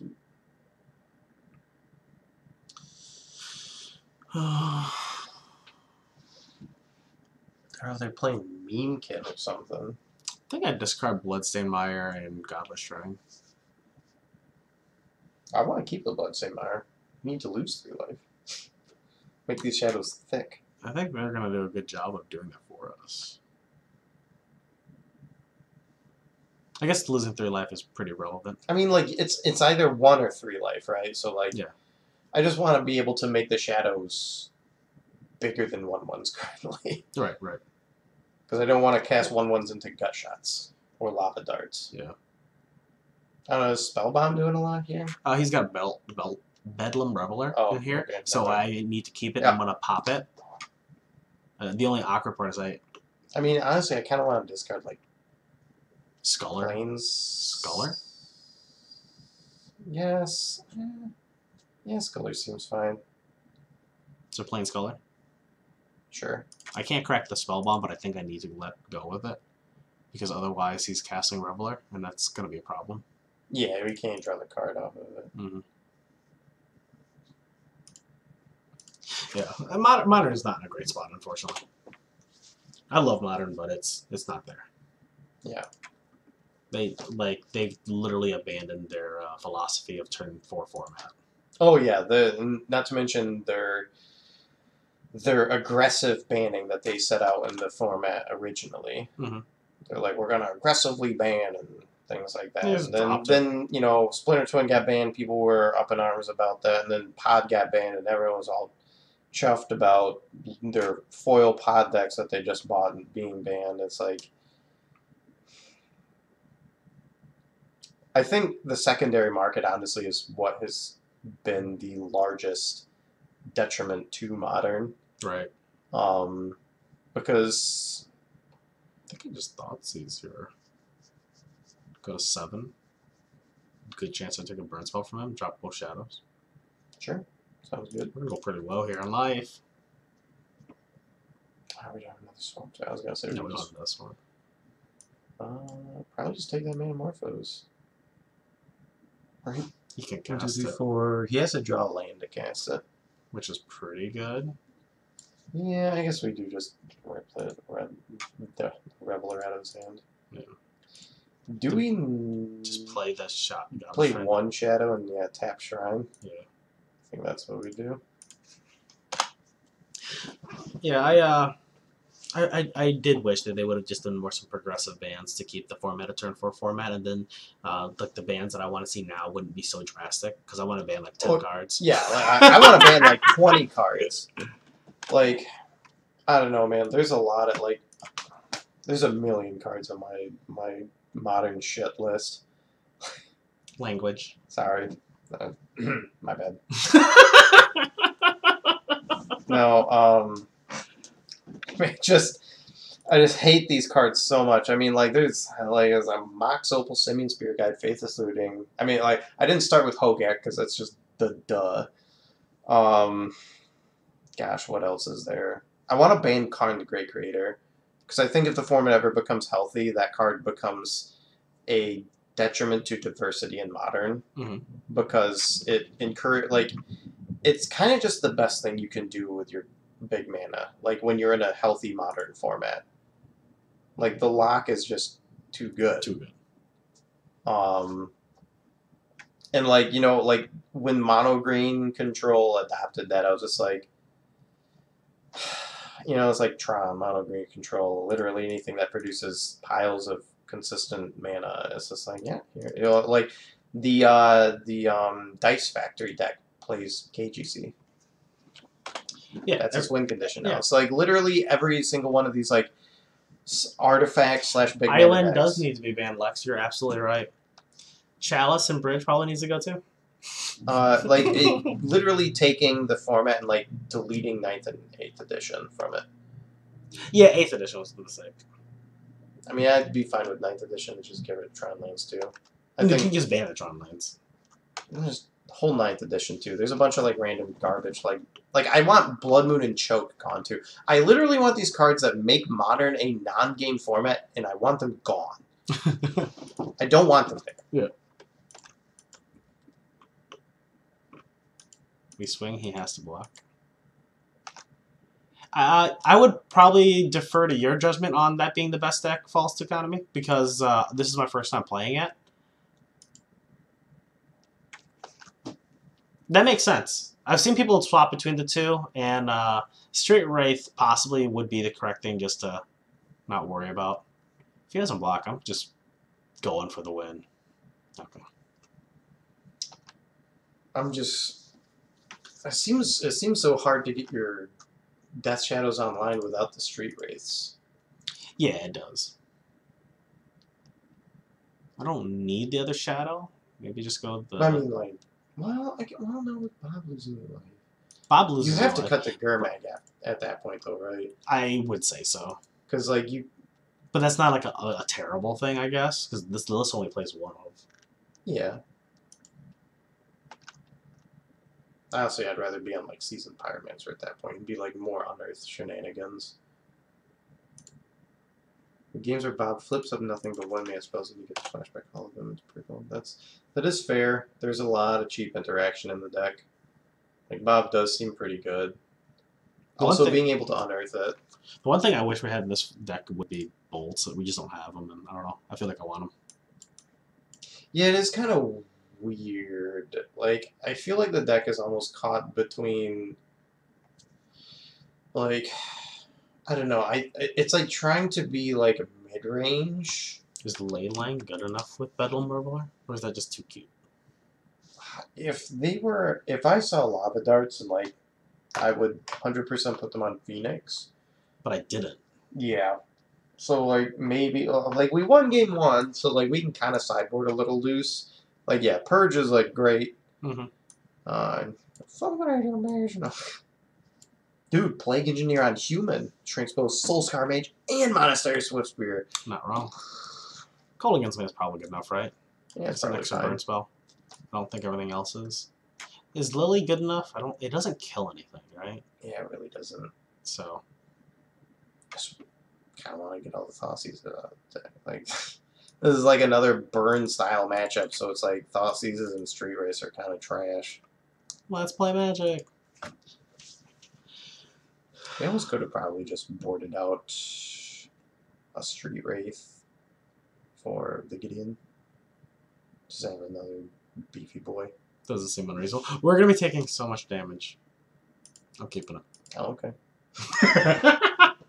Yeah, Oh, he false economies. Wondering if you want. Oh yeah, go for it. I'm down. I probably wouldn't play it right away just because we got a lot of things queued up. Oh boy. I can't wait to kill that. Yeah, that thing is terrifying and also very dead. But this opponent's deck I thought was the memekin list for a bit when I was looking at some of the cards, and for sure Actually, it is the memekin. I wouldn't even let him untap. Well, no, I'm letting him untap. I'm letting him go through his whole thing. Okay, that's fair. He can live his life. I do agree, Lucid Hope. Bolts could be fun, like especially if we do like I'm hoping Dichotomy's list just has bolts in them, because if he's up on Arcanist, 4 bolts. Yeah, Arcanist seems very good with bolts. 4 Shadows, 4 Confidants, 4 Arcanus, 4 Ranger Captains. Push, Inks, Bolts, Yeah, this looks like a way more aggressive version, so I'm playing 2 Battle Rages in it. Instead of just a 1 of. Cuts the top end. You can pretty much get everything back for spells other than the Battle Rage. And Year of the God seems kind of interesting. I mean, it's probably just necessary in the format.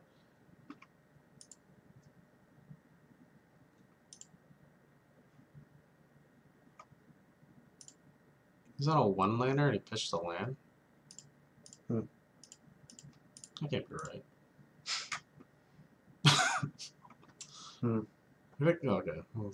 I mean, playing the deck that he's playing can't be right. So, I mean, like... It's like quality. I mean, it's a quality meme. This is not Mono Red Prowess Lucid Hope. This is Mono Red Storm.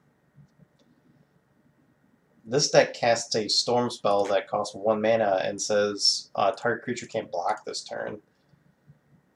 And then it uses that Blister Coil weird and the rare dude that eats spells off the stack. Yeah. Yeah, you died to that thing on stream.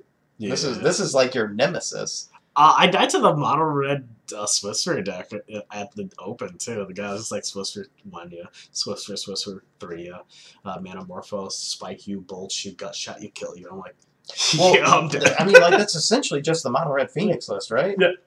Yeah, it was the Phoenix list. Yeah, like the mono red Phoenix actually with the lava spike, or the one from Horizons where it's like ping for 1, flash back by sacking a mountain, ping for 1.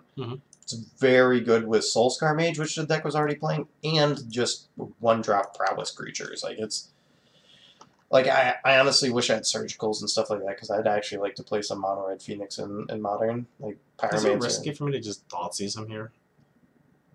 In case he's on the Reveler? I think it's fine. Okay. Because I just like... Because I'm going to have to fetch Shock, though, is the thing to purge. It's fine. Or like clearing up his entire board, you want cards in hand. Yeah, get out of here. Get out of here with your sweetness. It's like, there's got only 1 card I know that he wouldn't have cast. I mean, honestly, we actually might have been able to just deploy the Arcanist that turn. Because it blocks the Swift Spear there. Yeah. And then this turn we could be like attacking and casting Fatal Push. Right. But instead we're going to go get this Sacred Foundry. Sounds about right. And we're going to purge.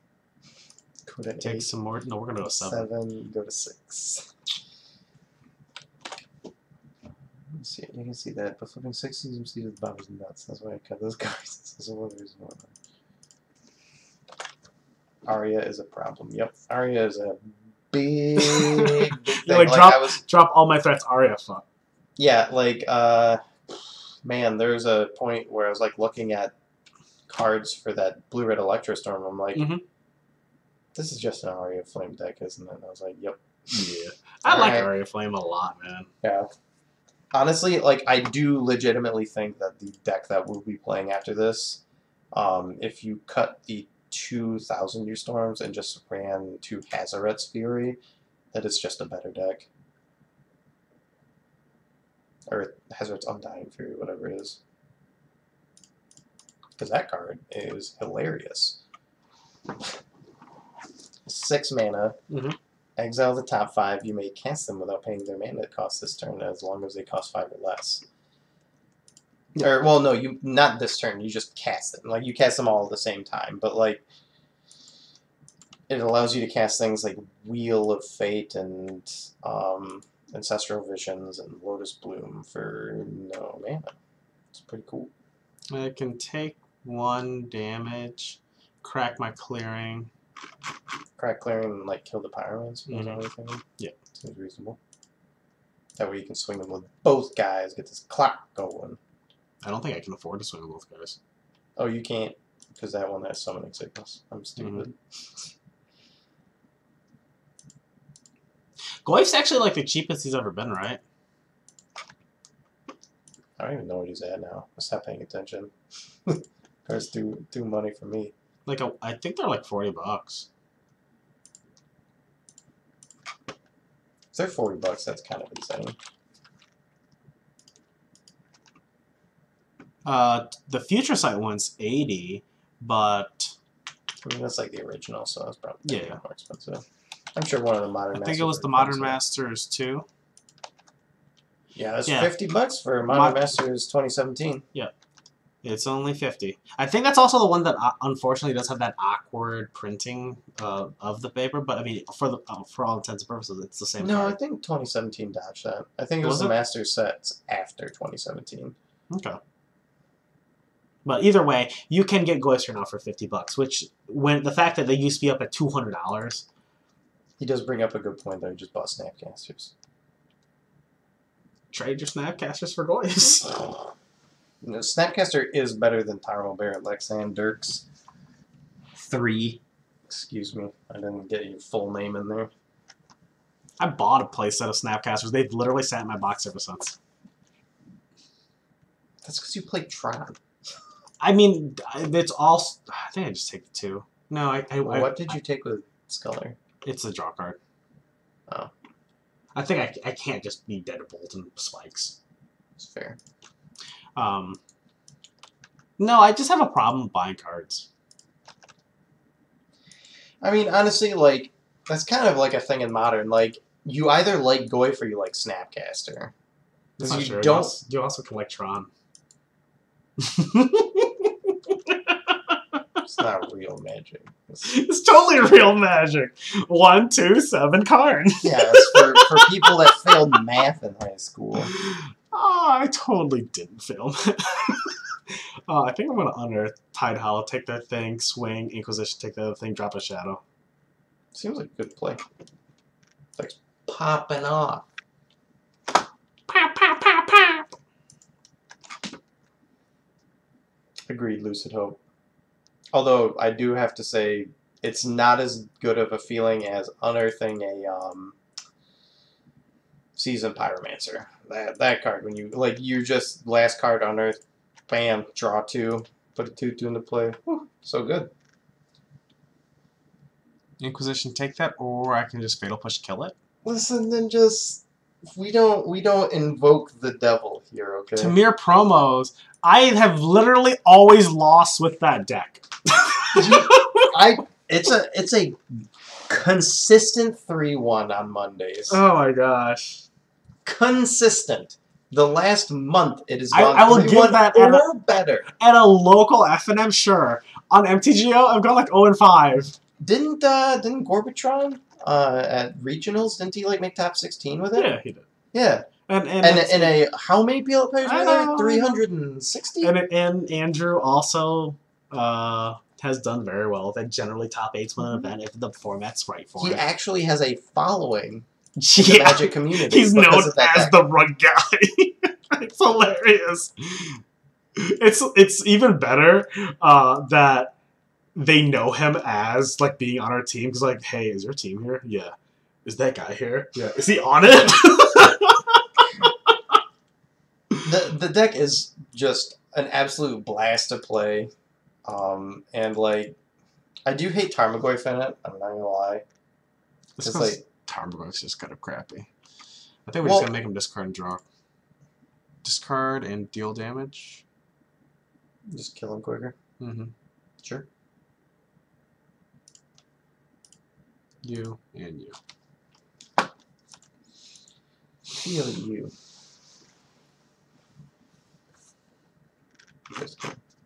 Reveler. We're so good at this. Oh my lord. He has to be so mad he drew that with Crash through. See, if we had a bolt, he'd be dead. Yeah, Bolt's good.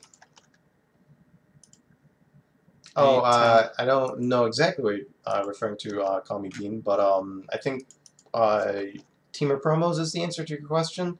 If you're talking about the silly deck. Although the deck we're currently playing is Mardu Shadow, as Lucid Hope has provided. Yep. We haven't been talking about the Mardu Shadow deck too much, to be fair. It's a fine deck. It's fine. I mean, we're interacting. Yet another Shadow deck. It has interaction. Like, discard spells will still be good in the format. I think the Unearth Mechanic design card here with the Ranger is awesome. You get to do some insane grinding. Like, the chains you can do that's just stupid strong. Yep. Don't have double burn. Looting, okay. Yeah, like, there's a lot of really cool things that's going on with this deck right now. What if he just, like, looting, drew 2 Phoenixes, and discarded them and killed you? The fact that we haven't seen a Phoenix yet, though, makes me... Oh, so Teamer Promo is actually just Rug Moon. Yeah, it's essentially a Rug Moon deck. It plays some silly cards, but it's referred to within our friend group as Teamer Promos because the guy who built it and plays it from time to time and lends it out. He likes to get, like, it's foiled, like the expensive foils. He likes to get the promo versions when he can. It's a very beautiful looking deck as well. Like, that's half the fun of playing Teamer Promos. Is like just staring at the foil Scalding Tarns that are in your hand. You're like, oh my lord. I'll see if I can find a deck list for you.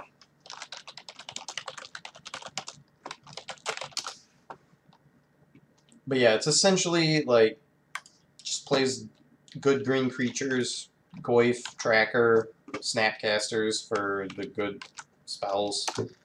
It has a lot of like value loops with Snapcasters, Impulsive Marasa, and things like that. That's the deck. That's the one he top 8'd the IQ and Frankenmuth with. It has Modern Staple Nimble Obstructionist in it.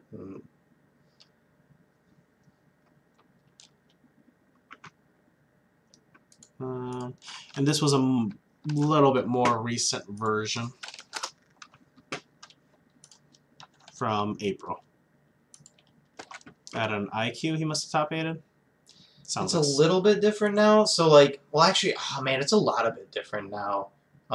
Since the printing, it has the new snow theme in it too. Because Icefang Codal is just very good in the deck. Holy smokes! Because like you naturally want to fetch basics in the deck because you're playing Blood Moons in the main. So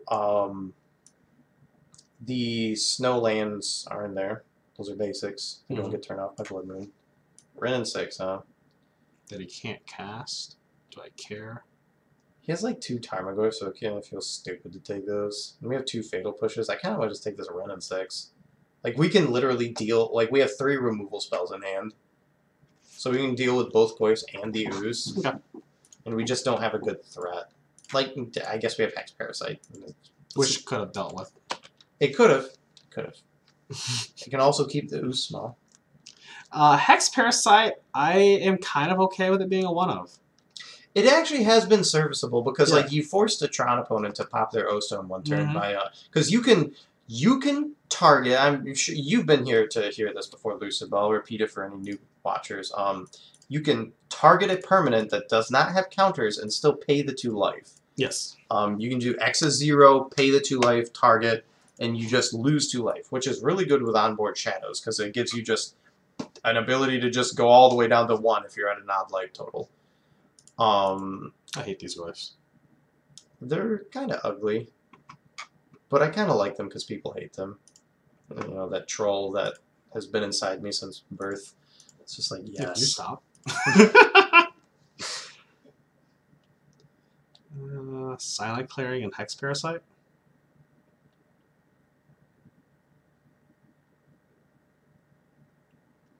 Yeah. Fortunately, Hex Parasite no longer good here. We can always unearth him if we need him again. Yeah. Yeah, no, the troll value is high. I mean, I'm not as insane as like Caleb Durward whiteboarded some Guru basics. If I remember correctly, he whiteboarded some very expensive cards. I mean, when you got the money, man, you got the money. Oh, you like that art? Don't you play with the other older art?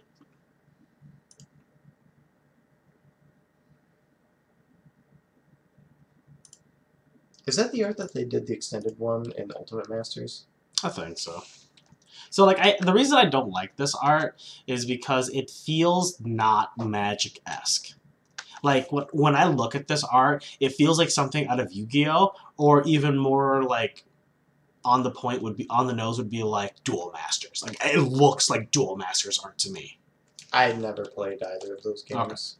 Okay. Well, I kind of disagree with Yu-Gi-Oh! Because Yu-Gi-Oh! Has a lot of, like, anime stylings to it. Okay. But, I mean, like, I can see where you're coming from with the Yu-Gi-Oh! Thing a little bit. It just feels out of place to me. Oh, gross. Fetch set crack, doesn't match? and I have to... I can't do both. Not Oh, so play you're yet. casting in Yeah. position? I guess I'd just rather... Yeah, I'd rather just push instead of give him another land. Do I just make my dude bigger? Probably. Make him a thick, thick boy. He's big and he's beefy.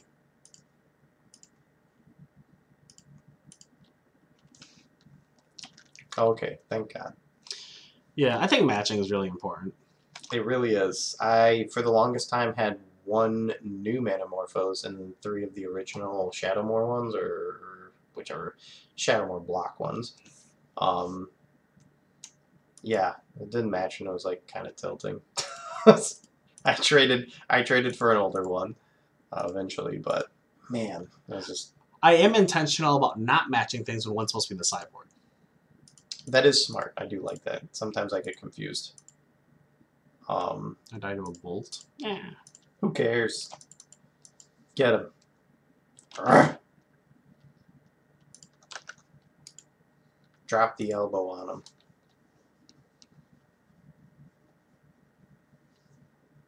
If it doesn't block, I'm going to crack this fetch just for the extra 1 point to put it on a 2-turn clock. Yeah. Yeah, like my Ghost Quarters, I used to run 2 main and 1 side for one of my decks, and I would put the one of them as an old border, just so it would be, I know that it's supposed to be in the side. Yeah. The brown rice, I haven't seen them because all you do is draw lands when I watch the matches. Savage. Aww. Hashtag doubt. Oh, what?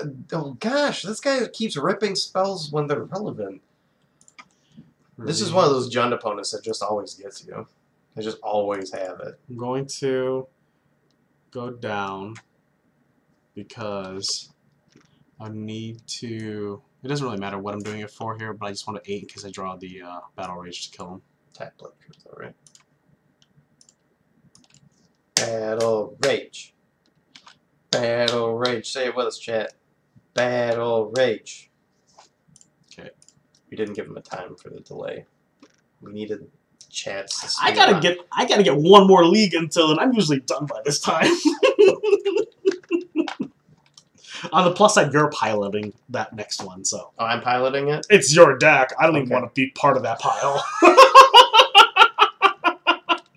You don't want to have some interesting kind. You just kind of like just go to sleep while I end your stream for you. Get some snoozing in.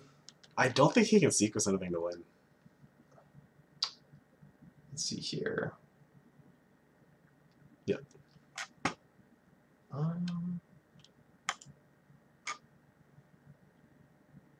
Yeah. Oh, we did one of these already. What did we do? To be fair, this is a different deck, though. I think Fulminator is a big here, right? Cole against. Yeah, Fulminators are good against Jund. I feel like Gideon's fine, Yeah, right? Gideon and Purge. You want the Purge? Yeah, they have like Lilianas and stuff. Okay. Do we just go with the... That's true, Lucid. They did not have Fog. Yeah, if they had Thug, they would have won. I mean, I don't know if they would have won. Our Tide Howl is just too weak here. I don't like them against like removal decks like theirs. Okay. Take out the inks, keep the thoughts, so we can paint ourselves. Yep. That's about right. Ooh, wait. Should we take out one more so we can get Lily in here for the grindy? Oh, yep. Grindy. Easy. So I have like 2 weeks left on my class, and like I'm excited that this next week is actually easier. So normally my week is like 1 article review, which is like 500 to like 750 word paper, and then 2 discussion boards, which are 500 to 750 word papers, plus like a 250 word response, right? And then problems, and it's usually 6 to 8 problems, and the 6 to 8 problems honestly have been taking me the longest. They're kind of intense. Okay. Because I hate online classes because I have Mm-hmm. to teach myself. And this is even worse of an online class. It's a self-study, which is literally you are teaching yourself. They provide, like, I have access to all of the, I don't like the Tide Hollows. No, I'm not a fan of them. I feel like they aren't doing everything that they could be doing. For your deck, and I feel like they fill in an awkward spot where we could be playing a different threat, because a lot of times we're stuck with the Tide Howls in hand, or they're on the board and they can't do much. So Yeah, it's like they've either been like a lightning rod for one of the 2 removal spells in their hand. Mm. And I mean, like, sometimes it's fine, but I'm just not a big fan of the card in general. Right. It's also awkward because it's an artifact, and just literally everyone has artifact hate. Getting splash hated by that stuff is just miserable. Show us about it. Snapping ground. Yeah, so like I believe this next week I don't have to do an article review. I think this was my last one. But I'm like super annoyed that my last week I have a final exam. And usually when you have a final exam, you have nothing else you have to do. Yeah. I have problems to do during that last week. And I'm like so bothered by that. I'm like, I would be bothered. I'd be tilted out of my gourd. So I'm like, why do you have me doing additional homework to learn material before my final exam? Yeah. So I was like, this is dumb. So I was annoyed by that, but nothing much I can do. I'm going to try to knock out all the homework this week. But the homework, I don't believe I have to do an article review, and I just have to do the discussion board and the problems, which will be useful for my time anyway. Yeah, this is after this class. I'll have 3 more classes. I have 2 fall classes, and then I have my capstone in winter. It's January or so, that runs a 7-week course, and then I'll have a master's, and I don't think I'll be going back for any serious schooling anytime soon, but I might go back for some fun schooling, if there is fun schooling. Have I told you this plan? So our CC is very well known for what? Cooking. Great. They also added on what recently, because we're Brew City, USA? Are they really adding a brewing course there? They have it. It's there. Great, right? So you can become a brewmaster there, because I was told that's the title. Oh, good lord. I'd make everybody call me brewmaster. Well, how good of a shtick would that be, right? I'm doing like a teaching campaign or like a seminar or whatever. And up next, it's Brewmaster Vu here to teach you marketing. Oh my lord. I think I just need to draw a card here because I really need to hit on another land. That'd also be great for the SEG spotlight. Right? A literal brewmaster. Who do we have up next? It's Brewmaster Vu.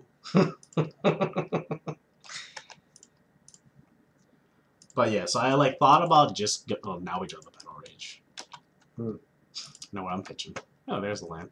Lily, I think, right? Playing it right into their Bloodbraid turn seems kind of awkward, but then creatures seem... The alternative is playing Dread Horde and holding a path, which just seems fine as well. Well, if you uptick the Lily, you can't... It can't die to it. Yeah, to the Bloodbraid. So I guess playing Lily here is fine. And like if they don't have Bloodbraid, it's gonna and we really can good. like try to just pressure them out with the Lily ult. Yeah. So, yeah, I think what I might do is, because I have a bunch of my general education stuff already squared away, so I would literally just be taking cooking classes and brewing classes, which seems fun. Like I don't mind doing that at night. Seems like a lot of chemistry for the stuff. Just so it you is. like Brewing understand brewing is just chemistry. Yep. Understanding the fermentation process of different things and how they chemically interact with each other to create different flavors and all that kind of stuff. You know what's really sad? I know a lot of that from like this like weird anime, or it wasn't an anime, it was a manga. I think it had an anime adaptation, but they got like super in depth with the like scientific process behind a lot of, because it was like based a lot on like fermented foods and things like that. And so they got really in depth with the like scientific process behind it and all that kind of thing. It was actually like very educational. I'm running out Dread Horde because if he Lily down ticks, I'd rather it be on Dread Horde, I guess. Sure. I don't think there's anything I want to bring back, right? Unless I want to bring back a Street Wraith and draw a card. And I kind of like just pressuring them with your uptick. Yeah. So yeah, I'm like really looking forward to be done with school. I'll probably take like a year off or so and just work on my debt and see if I can zero that out while focusing on the new business. And then after that settles all in. The new business? Yeah. I'm starting up a new company with a friend and a friend of a friend. Oh, okay. Yeah. Cool. We are starting. We just. I was supposed to be doing it tonight. I'll probably still do it tonight. I gotta create an inventory. We're getting into the men's accessory. We're creating a new online clothing store, and we'll be focusing on ties at first. But long term, I'd love to do like ties, belts, socks, pocket squares, cufflinks, tie bars, like pretty much anything and everything men's accessory related. Because I can house that kind of inventory pretty reasonably, and then I think that'll be pretty cool. Yeah, no, that would actually be really sweet. Yeah, so it can the rising of Hex Parasite. It can bring Lily to 1, but then we lose our shadow. So I think we just run out shadow, bring it down 2/1. Yep. And that way, if he sacks, we just sack our Hex Parasite. Hex Parasite. Hex Parasite. Oops. Oh my gosh. This seems like an annoying ability. God bless Frixian Mana. So yeah, I'm excited for it. We're putting in an inventory here. We're hoping to be... Okay, I did remove it. We're hoping to be launched in this fall, mid-fall. So, new endeavor. It's pretty exciting. Yeah. Just sort of like more of a side hustle thing, or are you just are you looking to like maybe like get in like if it takes off like really get into it? Or it would have to make a good amount of money for me to be willing to leave my job and not do it as a side thing. Like if it's making that much money, there's a good chance I would rather. Oh, this is really unfortunate. Yeah, that sucks. This is gonna die. I mean, he has to use up the Lily. We're both at parity here, but he's much better at breaking parity. Because we don't have the white for 8 Ranger. That is fair, but like an unearth off the top is pretty gross. Like we have shadows that are big. Yeah. Like no, like if it's making really good money, I'd rather if one of the I don't think either of the other partners would want to leave their job either. So I think we would just hire someone to manage it and then do warehouse work. So I mean, I've got experience in a warehouse, so you know, if you ever get to that point, you know, I've got that business degree too. Yeah, just you know, hashtag making some statements. It's a ravine, safe to swing. He can make that a 3, 4, 5. Yeah. Ooze was kind of an annoying top deck. Very. Because now our unearths are offline. Yeah, no, Well, to be fair, they're not completely offline. You can still cycle them. that's fair. Yeah, I'll see where it goes. I kind of want to start doing a bunch of other side stuff, though, now that I'm going to be done with schooling. I'm just getting set up for that. So. Do you think you'll ever put, like, more time into your stream or anything like that? Yeah, I would like to. Like, in the long term, once I'm done with school, so that's like 6-7 months from now, right? I would like to be in a position where I can stream 2 nights a week, travel for Magic once a week if I'm doing a big event twice a, it'll take up 2 days, and that eats up one of the stream days, which is fine with me. And then I'd probably like dedicate one night to one business, another night to a different business, and then the other 2 nights would be like, or 3 nights would be like just my personal life, because that's a big thing for me too. I don't want to. Oh yeah, no, you don't want to overload yourself. Like there's a lot of like content creators and other people like that have just like they just bite off way more than they can chew, and they get bogged down, and like they eventually realize it, and most people are understanding when they change their stream schedules and things like that. But yeah, it's a big. You need time for yourself so you don't lose your friggin' mind. Yeah, and then like realistically, I imagine within a few years I'll like settle down. So like I want to make sure that I'm that was an idea. Okay. Setting aside time. We drew one with the one we had. So I think I don't really want to crack that as a thing because it's our bite source, and I really wouldn't mind getting our ranger and get another one. So I think I'm just gonna pass. Yeah, like I imagine I'll have to set aside time for that and want to be prepared for it, and I don't want to be unreasonable.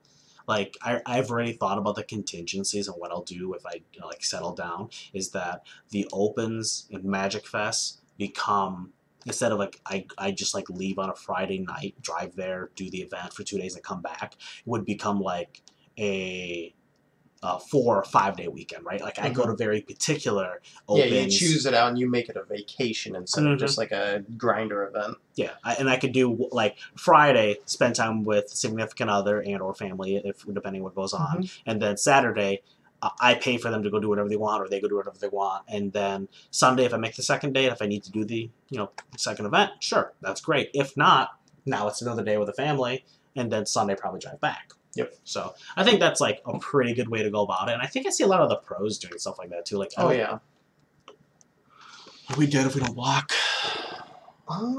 We go to 4.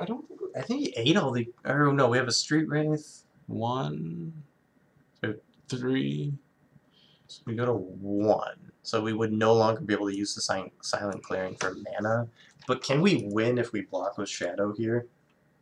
We should cycle this Unearth first before making any decisions, because we can draw Fatal Push, right?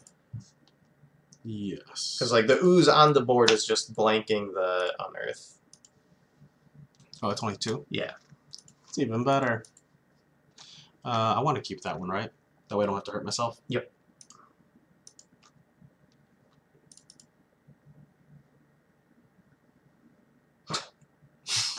Well, the thing is, I don't even hate this block, because then we can paint ourselves. It becomes a 7/7. Potentially get there. And if we hit the removal, then we're just gravy. Yeah. Like, I don't think we're winning if we don't cycle that. Wow, rough. But we can still paint ourselves and get the trade here, and then... No, he's got 3 block. He makes that an 8/8. Oh, no, we can make ours a 9/9. No, a 7/7. So then, no, it's not enough. Because he's got Street... Like, even before the Street Wraith, he had Street Wraith, Ranger, and the Hex Parasite. Yeah. Yeah. So, I think this is just game. We'll block. Because we have to block, otherwise we're dead. I think we have to correct clearing. Let's see if we get a removal spell. Yep. Yeah, you get our stuff. You can... Oh, does he have Ren and 6 in hand? Yeah. Oh, okay. Well, it's a good thing we blocked. We bobbled and saw it. I should have recognized it. If he does use that green... Oh, he's going to do this? I'm willing to pay life to make him do it. It's so he can't play the Ren and 6 for a turn. Is that worth it? I don't know. I honestly think like drawing draw. the card The draw here and seems more. having the mana open is way better. Yeah. Yeah, I can see that. Yeah, I also want to like start snagging up some rental properties because I feel like I'm supposed to do that because I'm in this industry. That's fair. So see how that plays out. The problem is I'm waiting for the market to crash. I don't know if it's going to do that here in the GR area for a while. It will. It's already on the onset. Oh, is it? Yeah, sales have slowed down. They just decrease the. So whenever they decrease the rate, we're so dead. We're gonna get there. Street rate. I don't even know what we could get. Donkey Kong. Yeah, we're dead. That's unfair. That card doesn't kill green creatures. No, it doesn't. E-Tron? I'm probably not playing E-Tron tonight. What do you think they ban on the 26th? If I'm super hopeful, I would love to see them. So they have to kind of like I've said this before. If you haven't heard this rant, I think Wizards has to make a stance right now of where they want this format to be. If they want it to stay the turn 3 format that it is, then they probably don't have to do too much other than ban Hogak. If they want this format to be better than what it is, then there have to be some more drastic differences. That's going to have to occur. Like if they stay this format the way it's at, there's no reason to keep Stoneforge unbanned. Like that's an easy unban, right? On a more like outside of the crazy scale would be like Split and Twin and Birthing Pod probably still just not good enough at this point. If they let like stuff like Hogak stick around. Yeah, if Hogak sticks around, like you can just unban the entire list and just not care. Yeah, it's that bad. Just bring back Eldrazi Winter. Come on, let's see who's better, Hogak or Eldrazi's. But if it's a reasonable ban, they could probably just go with the Hogak ban. It impacts that deck.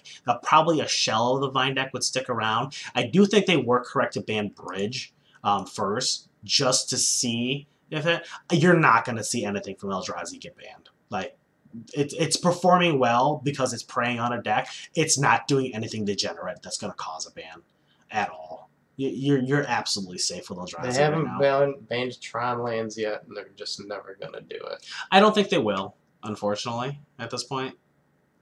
If you were waiting for that. Yeah. I always have my hopes because I'm an optimist at heart, but which is why I get so heated about these stupid things, because I'm so optimistic and it just never happens, and I get disappointed again and again. Right. If they do, some people have been talking about if they go for a Faithless Looting ban without banning Hogak, thinking it's going to weaken the deck. I think that's incorrect. So I think... What do we have here? Oh, the Versus matchup? Cool, I'll have to check that out. Is there something relevant in there? Old one. SP, what do you mean by Jurassic? Did we say Jurassic?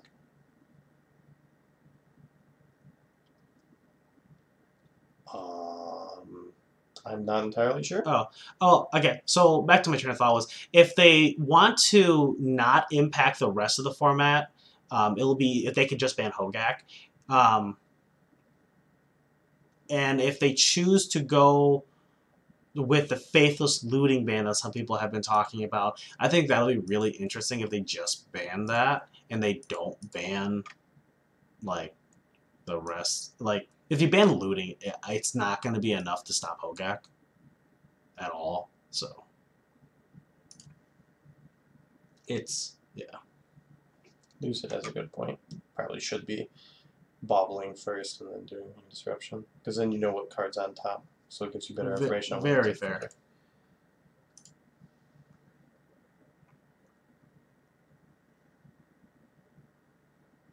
Oh, are you talking about Eldrazi Winter? When I mentioned that, yeah, Eldrazi Winter is kind of crazy. Yeah, it was like similar to this format. It was essentially, it was before they banned Eye of Ugin, which reduced the cost of Eldrazi's by 2 colorless. Well, excuse me, not colorless, generic. 2 generic. And it allowed you to have very busted curves. Like, turn 1. Oh, Eldrazi Winter beats Oh. Hogak. I could see that because they like overwhelmed the board, and Thought Knots coming down that fast in multiples could Yeah, definitely like clear turn that up. 1 Mimic or 2, and then Mhm. turn 2 Thought Knot, turn 3 Smasher. GG. Although, I mean, like, gosh, if they get an early Hogak, though, like, Eldrazi Winter doesn't have a good way of getting rid of an 8/8.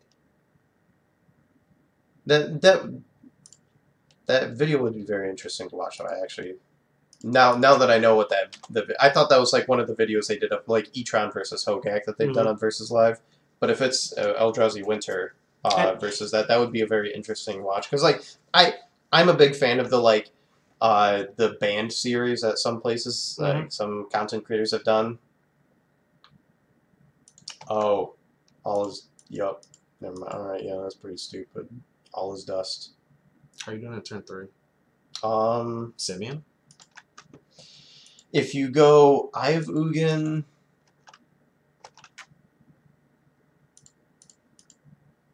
Temple, that's only 6 mana. Well, they do play Simeon Spirit Guide in some of the lists. So if it's the like straight colorless, then they have Guide. So yeah. I mean, even on turn 4 though, like all of us seems just like a big trump card in that matchup. Like Plague Wind you for like tapping through 2 lands. Yeah. Tap 2 lands, Plague Wind you. That does seem pretty busted. God bless Eldrazi Winter. Well, like the thing is, like all of us isn't even like backbreaking, right? Like it is, but it's like it clears up the board that so like essentially like Hogak can swing like the 8/8 in, but if you have a smasher on the board, they can't swing Bridge Vines or the Vengevines or like any of the other stuff. Right. And so you kind of like stare at each other a little bit. And maybe take like a hit from Hogak or something like that. Right. But then like you just get a turn where you're like you eventually drop. Yeah, you have like a Mimics and you're just like bam. Yeah, or you're playing like Endbringers. I don't know if they played the Endbringers in those lists. No, it's just I think they played it in the sideboard of like blue-white because that was the slow version. Colorless was the like hyper aggro. Blue-white was the more interactive, slower version. I think they played Drowner in blue-white instead of Endbringer. Okay. And then there was I find it super interesting that the degeneracy of Eldrazi Winter reminds me of the degeneracy of Mono Black and Standard, where the decks are all very like, inbred. Yeah, inbred versions of itself that are beating other versions of itself. Which is like somewhat interesting to like look at for brief moments in time, but like I would honestly love to play a month of a format. I don't think he was like saying that. blue-white control. He's saying blue-white Eldrazi. Yeah, there's a blue-white Eldrazi list, the one that played the Sky Spawner and the Displacer. There, so in Standard during what was it, RTR Theros? Yeah, so RTR Theros Standard. Mono Black Devotion was a deck, and it was just miles ahead of what everyone else in the format was really doing. Like you got to play control, mid range, and like all that stuff. I'm not sacking the clearing because I want to be able to path in case I need it. Because I'm at 5. If I block one, I need to be able to path the other, so I don't die to bolt. Because I believe he has a bolt in hand because he hit the other blood braid off of bolt. So we can't take anything here.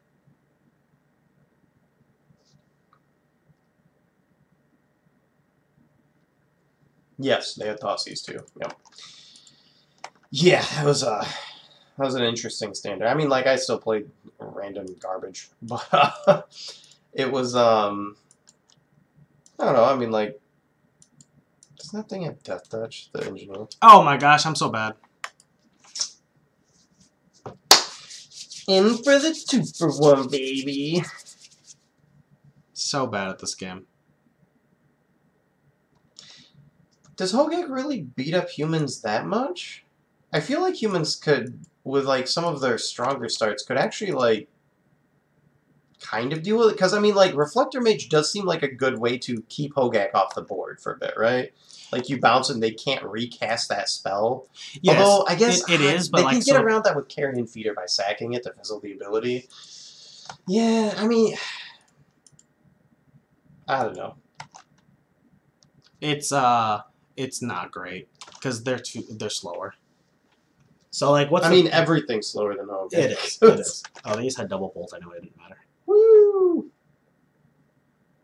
Oh yeah, I could have sacked the ranger in response to the cascade, but like the only thing that was worse was like I didn't want to do it in case he like there is still the possibility he doesn't hit it, so then I just sacked it for no reason. Does Ranger stop I guess- all non-creatures or just instants and sorceries?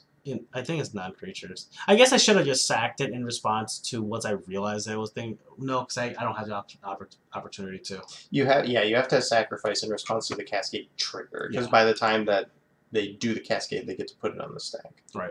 All right, guys. I'm gonna take the recording off.